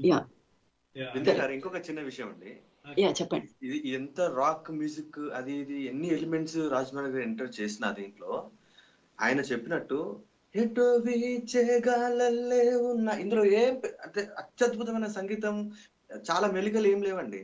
ఇప్పుడు ఈజీగా విన్న ప్రతి ఒక్కళ్ళు పాడుకునేలాగున్నారు సింపుల్ గా. అంటే సింపుల్ ఒక ఫ్లో సింపుల్, అంటే too much of up and downs కానీ అలా ఏం క్రియేట్ చేయలేదు. మ్యూజిక్ లో తను డిఫరెంట్ ఎలిమెంట్స్ అవి ఇవి చేశారు. కానీ అసలు వీరేంద్ర గారు కరెక్ట్ కాల్ చేశారు, కరెక్ట్ పర్సన్. మన టీమ్ కి గానీ సాంగ్ అనుకున్న సాంగ్ ఇదే ఆయన అనుకునేది. బట్ ఆ మ్యూజిక్ కొంచెం కన్ఫ్యూజ్ అయ్యారేమో అని నేను అనుకుంటున్నాను. అంటే టూ మచ్ ఆఫ్ మ్యూజిక్ ఉండడం వల్ల అది. కానీ ట్యూన్ పరంగా అయితే చాలా సింపుల్ గా అందరికి అర్థమయ్యేలాగా, దట్టు చాలా స్వచ్ఛమైన తెలుగు పదాలు ఉన్నాయి కదా. లేదు, ట్యూన్ పరంగా కానీ ఇన్స్ట్రుమెంట్ ఇప్పుడు ఏమవుతుందంటే మనము అప్డేటెడ్ గా, నాకు అనిపించింది ఏంటంటే అప్డేటెడ్ గా లేమనుకోండి అది వినేవాళ్ళు ఆడియన్స్ ని క్యాప్చర్ చేయలేదు. ఇప్పుడు ఫర్ ఎగ్జాంపుల్ రెమానైజేషన్ అయ్యాక మ్యూజిక్ లో చాలా వరకు దే ప్రిఫర్ ఫాస్ట్ సాంగ్స్. లేకపోతే ఇప్పుడు ఇంతకు ముందు మనకు ఒక వెంకటరెడ్డి గారు వచ్చి చెప్పినట్టు, కాలర్ వచ్చి చెప్పినట్టు, ఆ మ్యూజిక్ అసలు ఎంత క్యాప్టివేటింగ్ ఉందంటే ఆ రిచ్నెస్ ఇన్ ద మ్యూజిక్ అసలు 5-6 సార్లు విన్నాను అని చెప్పారు. సో అలా ఇప్పుడు ఆ అప్డేట్ అనేది కాకపోతే మనము ఆ మ్యూజిక్ క్యాప్టివేట్ చేయలేదేమో, అది కూడా ఒకటి ఉంది. ఎన్ని జోనర్స్ ఉన్నాయి మ్యూజిక్ లో, మనం డే బై డే నేర్చుకోవడం, వాటిని అడాప్ట్ చేసుకోవడం, ఇదంతా అంటే ఇప్పుడు ప్రస్తుతానికి ఉన్న సిచ్యువేషన్ కి కావాల్సిందే అండి. కరెక్ట్. సో రాజ్మన్ గారు, how do you keep updating అండి? లైక్ అంటే it's a continuous learning. How do you manage that అసలు? అంటే బేసిక్ గా మీకు జానర్స్ ని బట్టి దాన్ని బేస్ చేసుకుంటూ డిఫరెంట్ ఇన్స్ట్రుమెంట్స్ యూజ్ చేస్తూ, ఫర్ మీ మ్యూజిక్ అంటే ఒక సాంగ్ కి లిరిక్స్, ట్యూన్ ఆర్కెస్ట్రైజేషన్ తో పాటు సౌండింగ్ ఆల్సో ఇంపార్టెంట్. సౌండ్ చాలా మంది ఇదేదో కొత్తగా ఉన్నదరా, డిఫరెంట్ గా ఉన్నదా అంటే that is because of the sounding. Sounding అంటే the output of the song. So ఈ అవుట్పుట్ ఆఫ్ ద సాంగ్ అది ఈవెన్ దో అది టెక్నికల్ చాలా మంది తెలియకపోయినా, బట్ వాళ్ళకి ఏంటంటే డిఫరెంట్ గా ఉంది సౌండ్, వినడానికి సాంగ్ అంటారు. బట్ ఏంటంటే ఆ సాంగ్ ఎందుకు డిఫరెంట్ గా ఉన్నది because of the sounding. It's the sound engineering behind the song. Because it's a science. నేను దీన్ని సెపరేట్ చేయను, మ్యూజిక్ నుంచి, ఆ ట్యూన్ నుంచి, లిరిక్ నుంచి, ఆ సౌండ్ ని సెపరేట్ చేయను. ఇట్స్ ఈ సౌండ్ ఇందులోనే ఉంటేనే మీకు ఇవన్నీ ఎలివేట్ అవుతాయి. సో ఎంతైనా మీ ట్యూన్ లో బలం ఉండాలి. ట్యూన్ లో డెఫినెట్ గా ట్యూన్ లో బలం లేకపోతే అసలు కంపోజిషన్ ముందరికే అవ్వదు. ఆయన అన్నారుగా, it's a motivation for writing the song. And so definitely ఒక లిరిసిస్ట్ అలా నేను ఒక తబలా పెట్టి ఒక సింపుల్ గా 2 ఇన్స్ట్రుమెంట్లు పెట్టి అంటే ఎవరు ఎనరండి. It's no, I cannot cell my self. అది టు బి ఆనెస్ట్. సో ఇది మీరు అడిగిన క్వశ్చన్ ఏంటంటే అలా డెవలప్ అవటం అంటే this is one of the మీరు అప్డేట్ ఎలా అవుతారు అంటే కొత్త టెక్నాలజీస్ ని, కొత్త సౌండింగ్ మనం యూజ్ చేసే ఎక్విప్మెంట్ ని, ఇవన్నీ పార్ట్ ఆఫ్ మ్యూజిక్ ప్రొడక్షన్. ఇది ఒక సాంగ్ లో ముందర లిరిక్స్, ట్యూన్, ఇన్స్ట్రుమెంట్సే కాదు, వెనకాల కూడా చాలా పెద్ద స్టడీ ఉంటుంది. రైట్. సో హైమత్ గారు, మీరు చెప్పండి, నెక్స్ట్ ఎవరి మ్యూజిక్ డైరెక్షన్ లో పాడాలి అని అనుకుంటున్నారు మీరు? నేనండి, అంటే ప్రతి ఒక్కరికి డెఫినెట్లీ రెహమాన్ సార్తో వర్క్ చేయాలని ఉంటుంది. నాకు సార్ దగ్గర కోరస్ అయినా ఏదైనా ఆయన మ్యూజిక్ లో ఒక నేమ్ చూసుకోవాలని డెఫినెట్లీ కోరిక మాత్రం ఉంది. బట్ అంటే ఈ రోజులో ఇక్కడ ఉంటామని అనుకోలేదు. ఎక్కడో స్టార్ట్ అయ్యాం, ఇక్కడికి వచ్చాం. ఫ్యూచర్ లో అంటే మన హార్డ్ వర్క్, గాడ్స్ బ్లెస్సింగ్స్ ఉంటే మనం అది కూడా రీచ్ అవుతామన్న నమ్మకం అయితే తప్పకుండా ఉంది. సో మీరు జనరల్ గా హైదరాబాద్ బేస్డ్ అంటే ఇప్పుడు చాలా మంది ఆపర్చునిటీస్ కోసం చెన్నై కూడా వెళ్తుంటారు కదా. So just out of curiosity అడుగుతున్నాను, లైక్ యా అండి, వెళ్తుంటామండి. ఇప్పుడు తమిళ గారికి కానీ కొందరు మ్యూజిక్ డైరెక్టర్లకి అక్కడికి వెళ్ళి వర్క్ చేయాల్సిన పరిస్థితి ఉంటుందండి ఒక్కొక్కసారి. అంటే వాళ్ళ డేట్స్ క్లాష్ అవ్వడం అట్లా ఇట్లా. సో ఇక్కడ నుంచి మేము వెళ్ళి డెఫినెట్లీ పాడాల్సి వస్తుంది. కొన్ని టైమ్స్ వెళ్ళానండి. Okay okay. బికాస్ అంటే ఆపర్చునిటీస్ కోసం కూడా చాలా మంది అక్కడ వెళ్తూ ఉంటారు అని విన్నాను. సో అదే రైట్, చెన్నైలో ఉండడం. ప్రస్తుతానికి ఇప్పుడు వెళ్ళి కలవడం అనేది ఉంది. బట్ అంటే ఇప్పుడున్న మనకు వాట్సాప్స్ కానీ ఇవన్నీ, మన సాంగ్ రిలీజ్ అయిన సోషల్ మీడియా ప్లాట్ఫామ్స్ కానీ ఇవన్నీ డెఫినెట్లీ వాళ్ళు కూడా చూసి వాళ్ళ మేనేజర్స్ తో కూడా కాల్ చేపించచ్చు. మనం వాళ్ళ నెంబర్ తీసుకుని, సార్ సో అండ్ సో నేను రీసెంట్ గా ఈ సాంగ్ పాడాను, మీకు వీలైన టైంలో వినండి, నాకు ఏదైనా ఆపర్చునిటీ ఇవ్వండి అనేది. ఇప్పుడు మనం వెళ్ళాల్సిన పని అయితే లేదు అని నేను అనుకుంటున్నాను. వెళ్ళడం అది మన ఇంట్రెస్ట్ వెళ్ళి పర్సనల్ గా కలవడం అనేది. సో ఇప్పుడైతే మనకు ఈ సోషల్ మీడియా ద్వారా చాలా ముందుకు వెళ్ళినామండి. అంటే ఆపర్చునిటీస్ రావడము, టాలెంట్ ని గుర్తించడము, ఇదైతే చాలా ముందుకు వెళ్ళిందని అనుకుంటున్నాను. అవును, టోటలీ అదైతే కరెక్టే. సో ఒక చిన్న ర్యాపిడ్ ఫైర్, మీ అంటే ఎక్కువ లేదు, జస్ట్ ఒక చిన్న ర్యాపిడ్ ఫైర్ అడుగుతాను మీ ముగ్గురిని. సో రాజ్మాన్ గారు, మీ ఫేవరెట్ మ్యూజికల్ ఇన్స్ట్రుమెంట్ ఏది? ఆబ్వియస్లీ బేస్ గిటార్, మీరు వీడియోలో కూడా చూసి ఉంటారు. రైట్, ఎందుకంటే మీరు డ్రమ్స్ కూడా నేర్పిస్తుంటారు కదా, లైక్ యూ టీచ్ మ్యూజిక్ కదా. ఏదో చిన్నప్పటి నుంచి డ్రమ్మర్ అయినా కూడా బేస్ అండ్ డ్రమ్ అంటారు కదా, డ్రమ్ అండ్ బేస్ అనేది ఒక ఎలిమెంట్. అలాగా డ్రమ్స్ తో పాటు but base guitar is my favourite instrument. Okay okay, right. So Haimath గారు, రిహానా గారి గురించి ఒక 1 word ఏదైనా చెప్పండి. రిహానా నా వైఫ్ అండి. యా. మీరు రిహానా అన్న ఇంగ్లీష్ సింగర్ గురించి అడుగుతున్నారేమో అనుకున్నాను. ఇప్పుడు ఆవిడ విన్నారంటే మళ్ళీ గొడవ, లేకపోతే వద్దులేండి. లేదులేండి. తను హౌస్ మేకర్ అండి. తన సపోర్ట్ నాకు చాలా అంటే మనం వీఆర్ ఫేసింగ్, అంటే ఇప్పుడు ఈ మధ్యలో లాక్డౌన్ అది ఇది ఫినాన్షియల్ క్రైసిస్ ఇవన్నీ చాలా ఫేస్ చేసాం మనము, ఆపర్చునిటీస్ లేక. So good and bad times లో తను నాకు సపోర్ట్ గా ఉంది. Very happy with thanks to her. అంతే అండి. Thank you.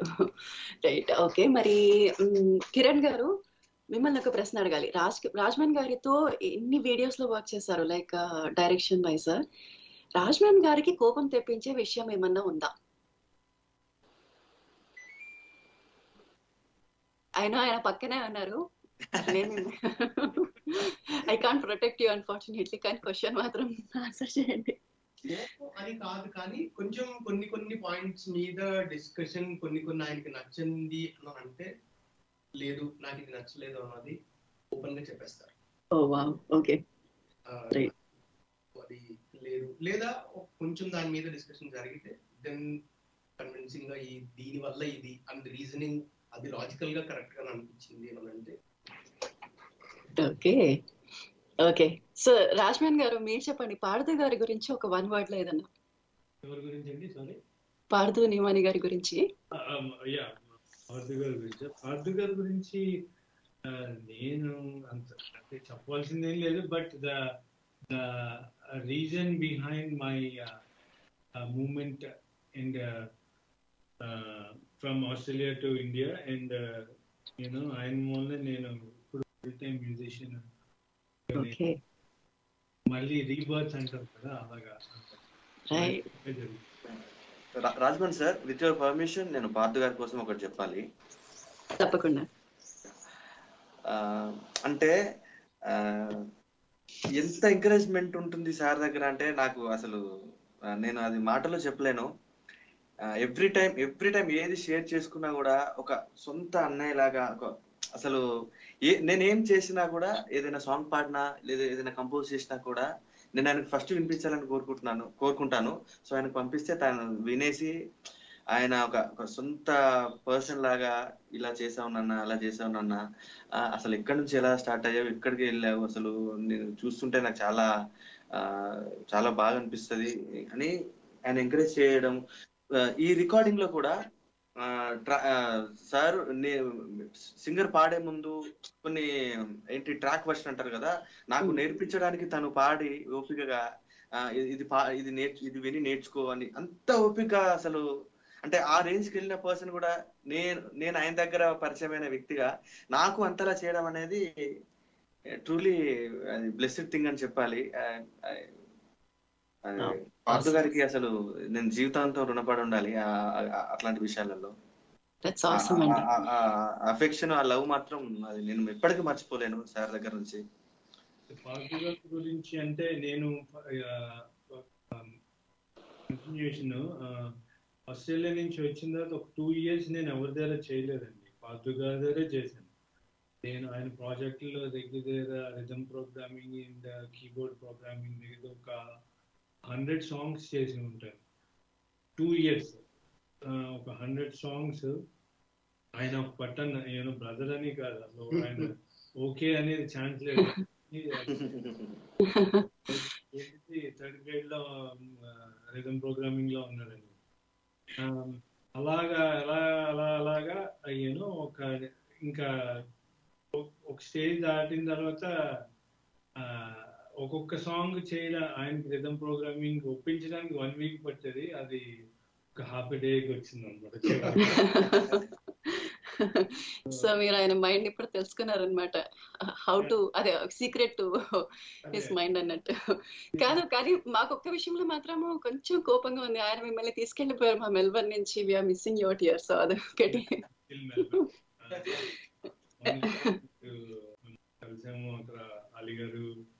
Yeah, correct. Yeah, please keep coming. అయితే ఒకే ఒక విషయం, ఇక్కడ మనతో మాట్లాడడానికి ఒకళ్ళు ఉన్నారు, మాట్లాడేద్దాం ఒక్కసారి. విఠల్ గారు నమస్తే అండి. హాయ్ అండి వింధ్య గారు, నమస్కారం. ఎలా ఉన్నారండి? నమస్కారం. బాగున్నాను. మీరు ఇంటర్వ్యూ చాలా స్పెషల్ గా ఉందండి, వింటే చాలా బాగుంది. యాక్చువల్లీ టీమ్ అందరికి హాయ్. నిజంగా హలో, నా పేరు విఠల్, ఫ్రమ్ ఇజ్రాయెల్ నుంచి కాల్ చేస్తున్నానండి.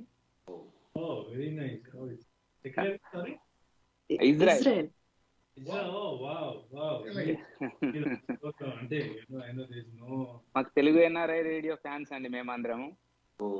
ఇక్కడ చాలా మంది రెగ్యులర్ గా. యా సార్ మీ పాట విన్నాను సార్, ఎటో వెళ్ళిపోయింది. అది ఇంతకు ముందు కూడా ఇలానే ఒక సాంగ్ ఉంది. ఆ సాంగ్ కు ఎంత క్రేజ్ ఉందో దానికంటే ఎక్కువ క్రేజ్ ఈ సాంగ్ కు ఉంటుంది. యా చాలా బాగుంది. It's a team work. మీరు నలుగురు నిజంగా హేమత్ గారు కానీ, ఆ తర్వాత కిరణ్ గారు కానీ, మీరు అందరూ కలిసి ఈ కంపోజ్ చేసి ఈ వీడియో అయితే నేను ఫస్ట్ టైం ఇప్పుడే చూడడము, సబ్స్క్రైబ్ కూడా చేసుకున్నాను ఇందాకే. అంటే ఇలాంటి గాలి పైననే 2-3 పాటలు ఉన్నట్టు చూశాను ఈ గ్రూప్ లో. చాలా బాగా పిక్చరైజ్ అయింది. వెరీ నైస్, థ్యాంక్ యూ అండి. థ్యాంక్ యూ, కంగ్రాట్ చేద్దామని కాల్ చేశానని వింటున్నాను. Okay, thank you so much Vithal గారు, టైం తీసుకొని కాల్ చేస్తాను. Thank you team, bye. So yeah, ప్రపంచవ్యాప్తంగా ఆల్మోస్ట్ 90 దేశాలు వింటున్నాయండి ఈ ప్రోగ్రామ్. 90 దేశాల్లో టెలికాస్ట్ అవుతుంది, ఎయిర్ కాస్ట్ అవుతుంది. సో చాలా మంది వింటూ ఉంటారు. కొంతమంది కాల్ చేయడానికి సంకోచిస్తారు కూడా ఒక్కొక్కసారి. బట్ టైం తీసుకొని కాల్ చేసిన వాళ్ళందరికీ, వింటున్న వాళ్ళందరికీ కూడా ధన్యవాదాలు. సో అది మరి రాజ్మన్ గారు చాలా మందికి నచ్చింది నిజంగా ఈ పాట. చాలా మంది మెసేజ్ల రూపంలో కూడా పంపించారు. రిచ్నెస్ ఇన్ మ్యూజిక్ అని ఒకళ్ళు చెప్పారు. పాట లిరిక్స్ కూడా చాలా బాగున్నాయని చెప్పారు ఒకళ్ళు. అండ్ గొంతు అయితే ఎంత బాగుందో అని చాలా మంది మెచ్చుకున్నారు అసలు, హైమత్ గారి వాయిస్. సో రియల్లీ ఇలాంటి మ్యూజికల్ వండర్స్ మీరు ఇంకా క్రియేట్ చేసి మమ్మల్ని అందరినీ ఇంకా ఇలా ఈ హ్యాపీనెస్ లో ముంచాలి, ఇలా ఆనందంలో మమ్మల్ని అందరినీ ఆనందింప చేయాలని నేను ఇంకా కోరుకుంటున్నాను మనస్ఫూర్తిగా. And thank you all for this fantastic efforts. అసలు వీడియోలో కూడా లైక్ మధ్య మధ్యలో అలా ఫ్లాష్ అవుతూ అవన్నీ కూడా, ఆ ఎడిటింగ్ వీడియో అంతా కూడా సూపర్. కాన్సెప్చువలైజేషన్ కిరణ్ గారు సూపర్ అండి. ఇక్కడ మా టీమ్, కెమెరా టీమ్ కూడా చెప్పాలండి. సాయి గారు అండ్ యాదవ్ గారు, they done fantastic job in the studio. వాళ్ళు ఇలా చేద్దాం అలా చేద్దాం అని వాళ్ళు కూడా my I'm very grateful to them. Thank you అండి. నా తరపు నుంచి కూడా థ్యాంక్ యూ రాజ్మన్ గారు, కిరణ్ గారు అండ్ హైమత్ గారు for taking time out to talk about this musical wonder అసలు. అండ్ ఇంకా కూడా చాలా విషయాలు తెలియజేస్తారు అసలు. అంటే ఒక పాట వెనకాల ఎంత కృషి ఉంటుంది, ఎంత లిరిక్స్ రాయడానికి ఎంత టీమ్ వర్క్ ఉంటుంది, ఎంత కోఆర్డినేషన్ ఉంటుంది, ఇవన్నీ కూడా చాలా చక్కగా తెలియజేశారు. It's like very unique experience. And అంటే ఒకలాంటి మా అందరికి కూడా ఒక ఎన్లైటన్మెంట్ అనమాట. ఒక పాట వెనకాల ఎంత ఎఫర్ట్ ఉంటుంది, ఎంత టీమ్ వర్క్ ఉంటుంది అన్న విషయంలో. థ్యాంక్స్ అ లాట్ నిజంగా for your time. And thank you for the opportunity and Telugu NRI radio సృష్టికర్తలకి, committee members కి for giving this opportunity. Thank you. And వింజి గారు మీకు కూడా థ్యాంక్ యూ అండి. మీరు ఇలాంటి మ్యూజికల్ వండర్స్ ఇంకా క్రియేట్ చేసి ఇంకా అలా రిలీజ్ చేస్తూ ఉండాలి, మమ్మల్ని అందరినీ అలా హ్యాపీ చేయాలి అని చెప్పేసి మనస్ఫూర్తిగా కోరుకుంటున్నాను. అండ్ ఆల్ ద బెస్ట్ అండి రాజ్మన్ గారు, హైమత్ గారు, కిరణ్ గారు. Thank you so much Vindhya గారు, మీ తెలుగు ఎన్ఆర్ఐ రేడియో టీం అందరికి అండ్ మీకు అండ్ కాల్ చేసిన లిజనర్స్ కి అండ్ ఇప్పుడు వింటున్న వాళ్ళందరికీ థ్యాంక్ యూ సో మచ్. రాజ్మన్ గారి మ్యూజిక్ ని మీరు అలా ఎంకరేజ్ చేస్తూ ఉండాలి, అందరికి సపోర్ట్ ఇవ్వాలని మనస్ఫూర్తిగా కోరుకుంటున్నాను. రాజ్మన్ sir thank you so much. And Sirasri గారికి థ్యాంక్ యూ, కిరణ్ గారికి thank you so much. Thank you అండి. ఎస్, సో అలా వింటున్నారు కదా శ్రోతలు, మనకి తెలుగు సినిమాలో ఎన్నెన్నో పాటలు వచ్చాయి, అందరినీ అలరిస్తున్నాయి. అలా ఇండిపెండెంట్ మ్యూజిక్ లో కూడా చక్కటి పాటల్ని అలా బాణీల్ని స్వరపరిచి పాడి ఇంత చక్కగా మనల్ని అందరినీ అలరిస్తున్నారు. మీరందరూ ఇవి కూడా వినాలి. ఇలాంటి ఇండిపెండెంట్ మ్యూజిషియన్స్ ఛానల్స్ కి సబ్స్క్రైబ్ చేసుకోండి, చక్కగా రాజ్మన్ గారి ఛానల్ కి. వారందరినీ కూడా ఎంకరేజ్ చేయండి. టాలెంట్ అనేది గుర్తించబడాలి తప్పకుండా, అది అలా ఉండిపోకూడదు అని నేను కూడా మనస్ఫూర్తిగా నమ్ముతున్నాను. అండ్ ఇలాంటి రేడియో లాంటి ప్లాట్ఫామ్స్ కూడా చక్కగా అందరినీ పరిచయం చేస్తూ ఒక మాధ్యమంగా నిలుస్తున్నాయి. So thank you one and all, వింటున్న వారందరికీ. అండ్ అలానే ఇప్పుడు వచ్చి టీం మాట్లాడారు రాజ్మన్ గారు, కిరణ్ గారు, సిరాశ్రీ గారు అండ్ హైమత్ గారు, వారందరికీ అందరికీ కూడా ధన్యవాదాలు తెలియజేస్తూ మరి మళ్ళీ ఒకసారి అందరికీ కూడా ధన్యవాదాలు తెలియజేస్తూ సబ్స్క్రైబ్ చేసుకోండి మర్చిపోకుండా అండ్ ఎంకరేజ్ చేయండి. అది మరి వాళ్ళ షో. నేను మీ ఆర్జే వింధ్య సైనింగ్ ఆఫ్. మళ్ళీ మనం మండే మాట్లాడుకుందాము బోల్డెన్ విశేషాలతో. ఇప్పుడు ఈ సమయంలో కాదు, 4:30 నుంచి 5:30 వరకు నా ప్రోగ్రామ్ ఉంటుంది, ఆల్ ఈజ్ వెల్ అనే కార్యక్రమం. అప్పుడు మాట్లాడేసుకుందాం. అంతవరకు సెలవు. నేను మీ ఆర్జే వింధ్య సైనింగ్ ఆఫ్.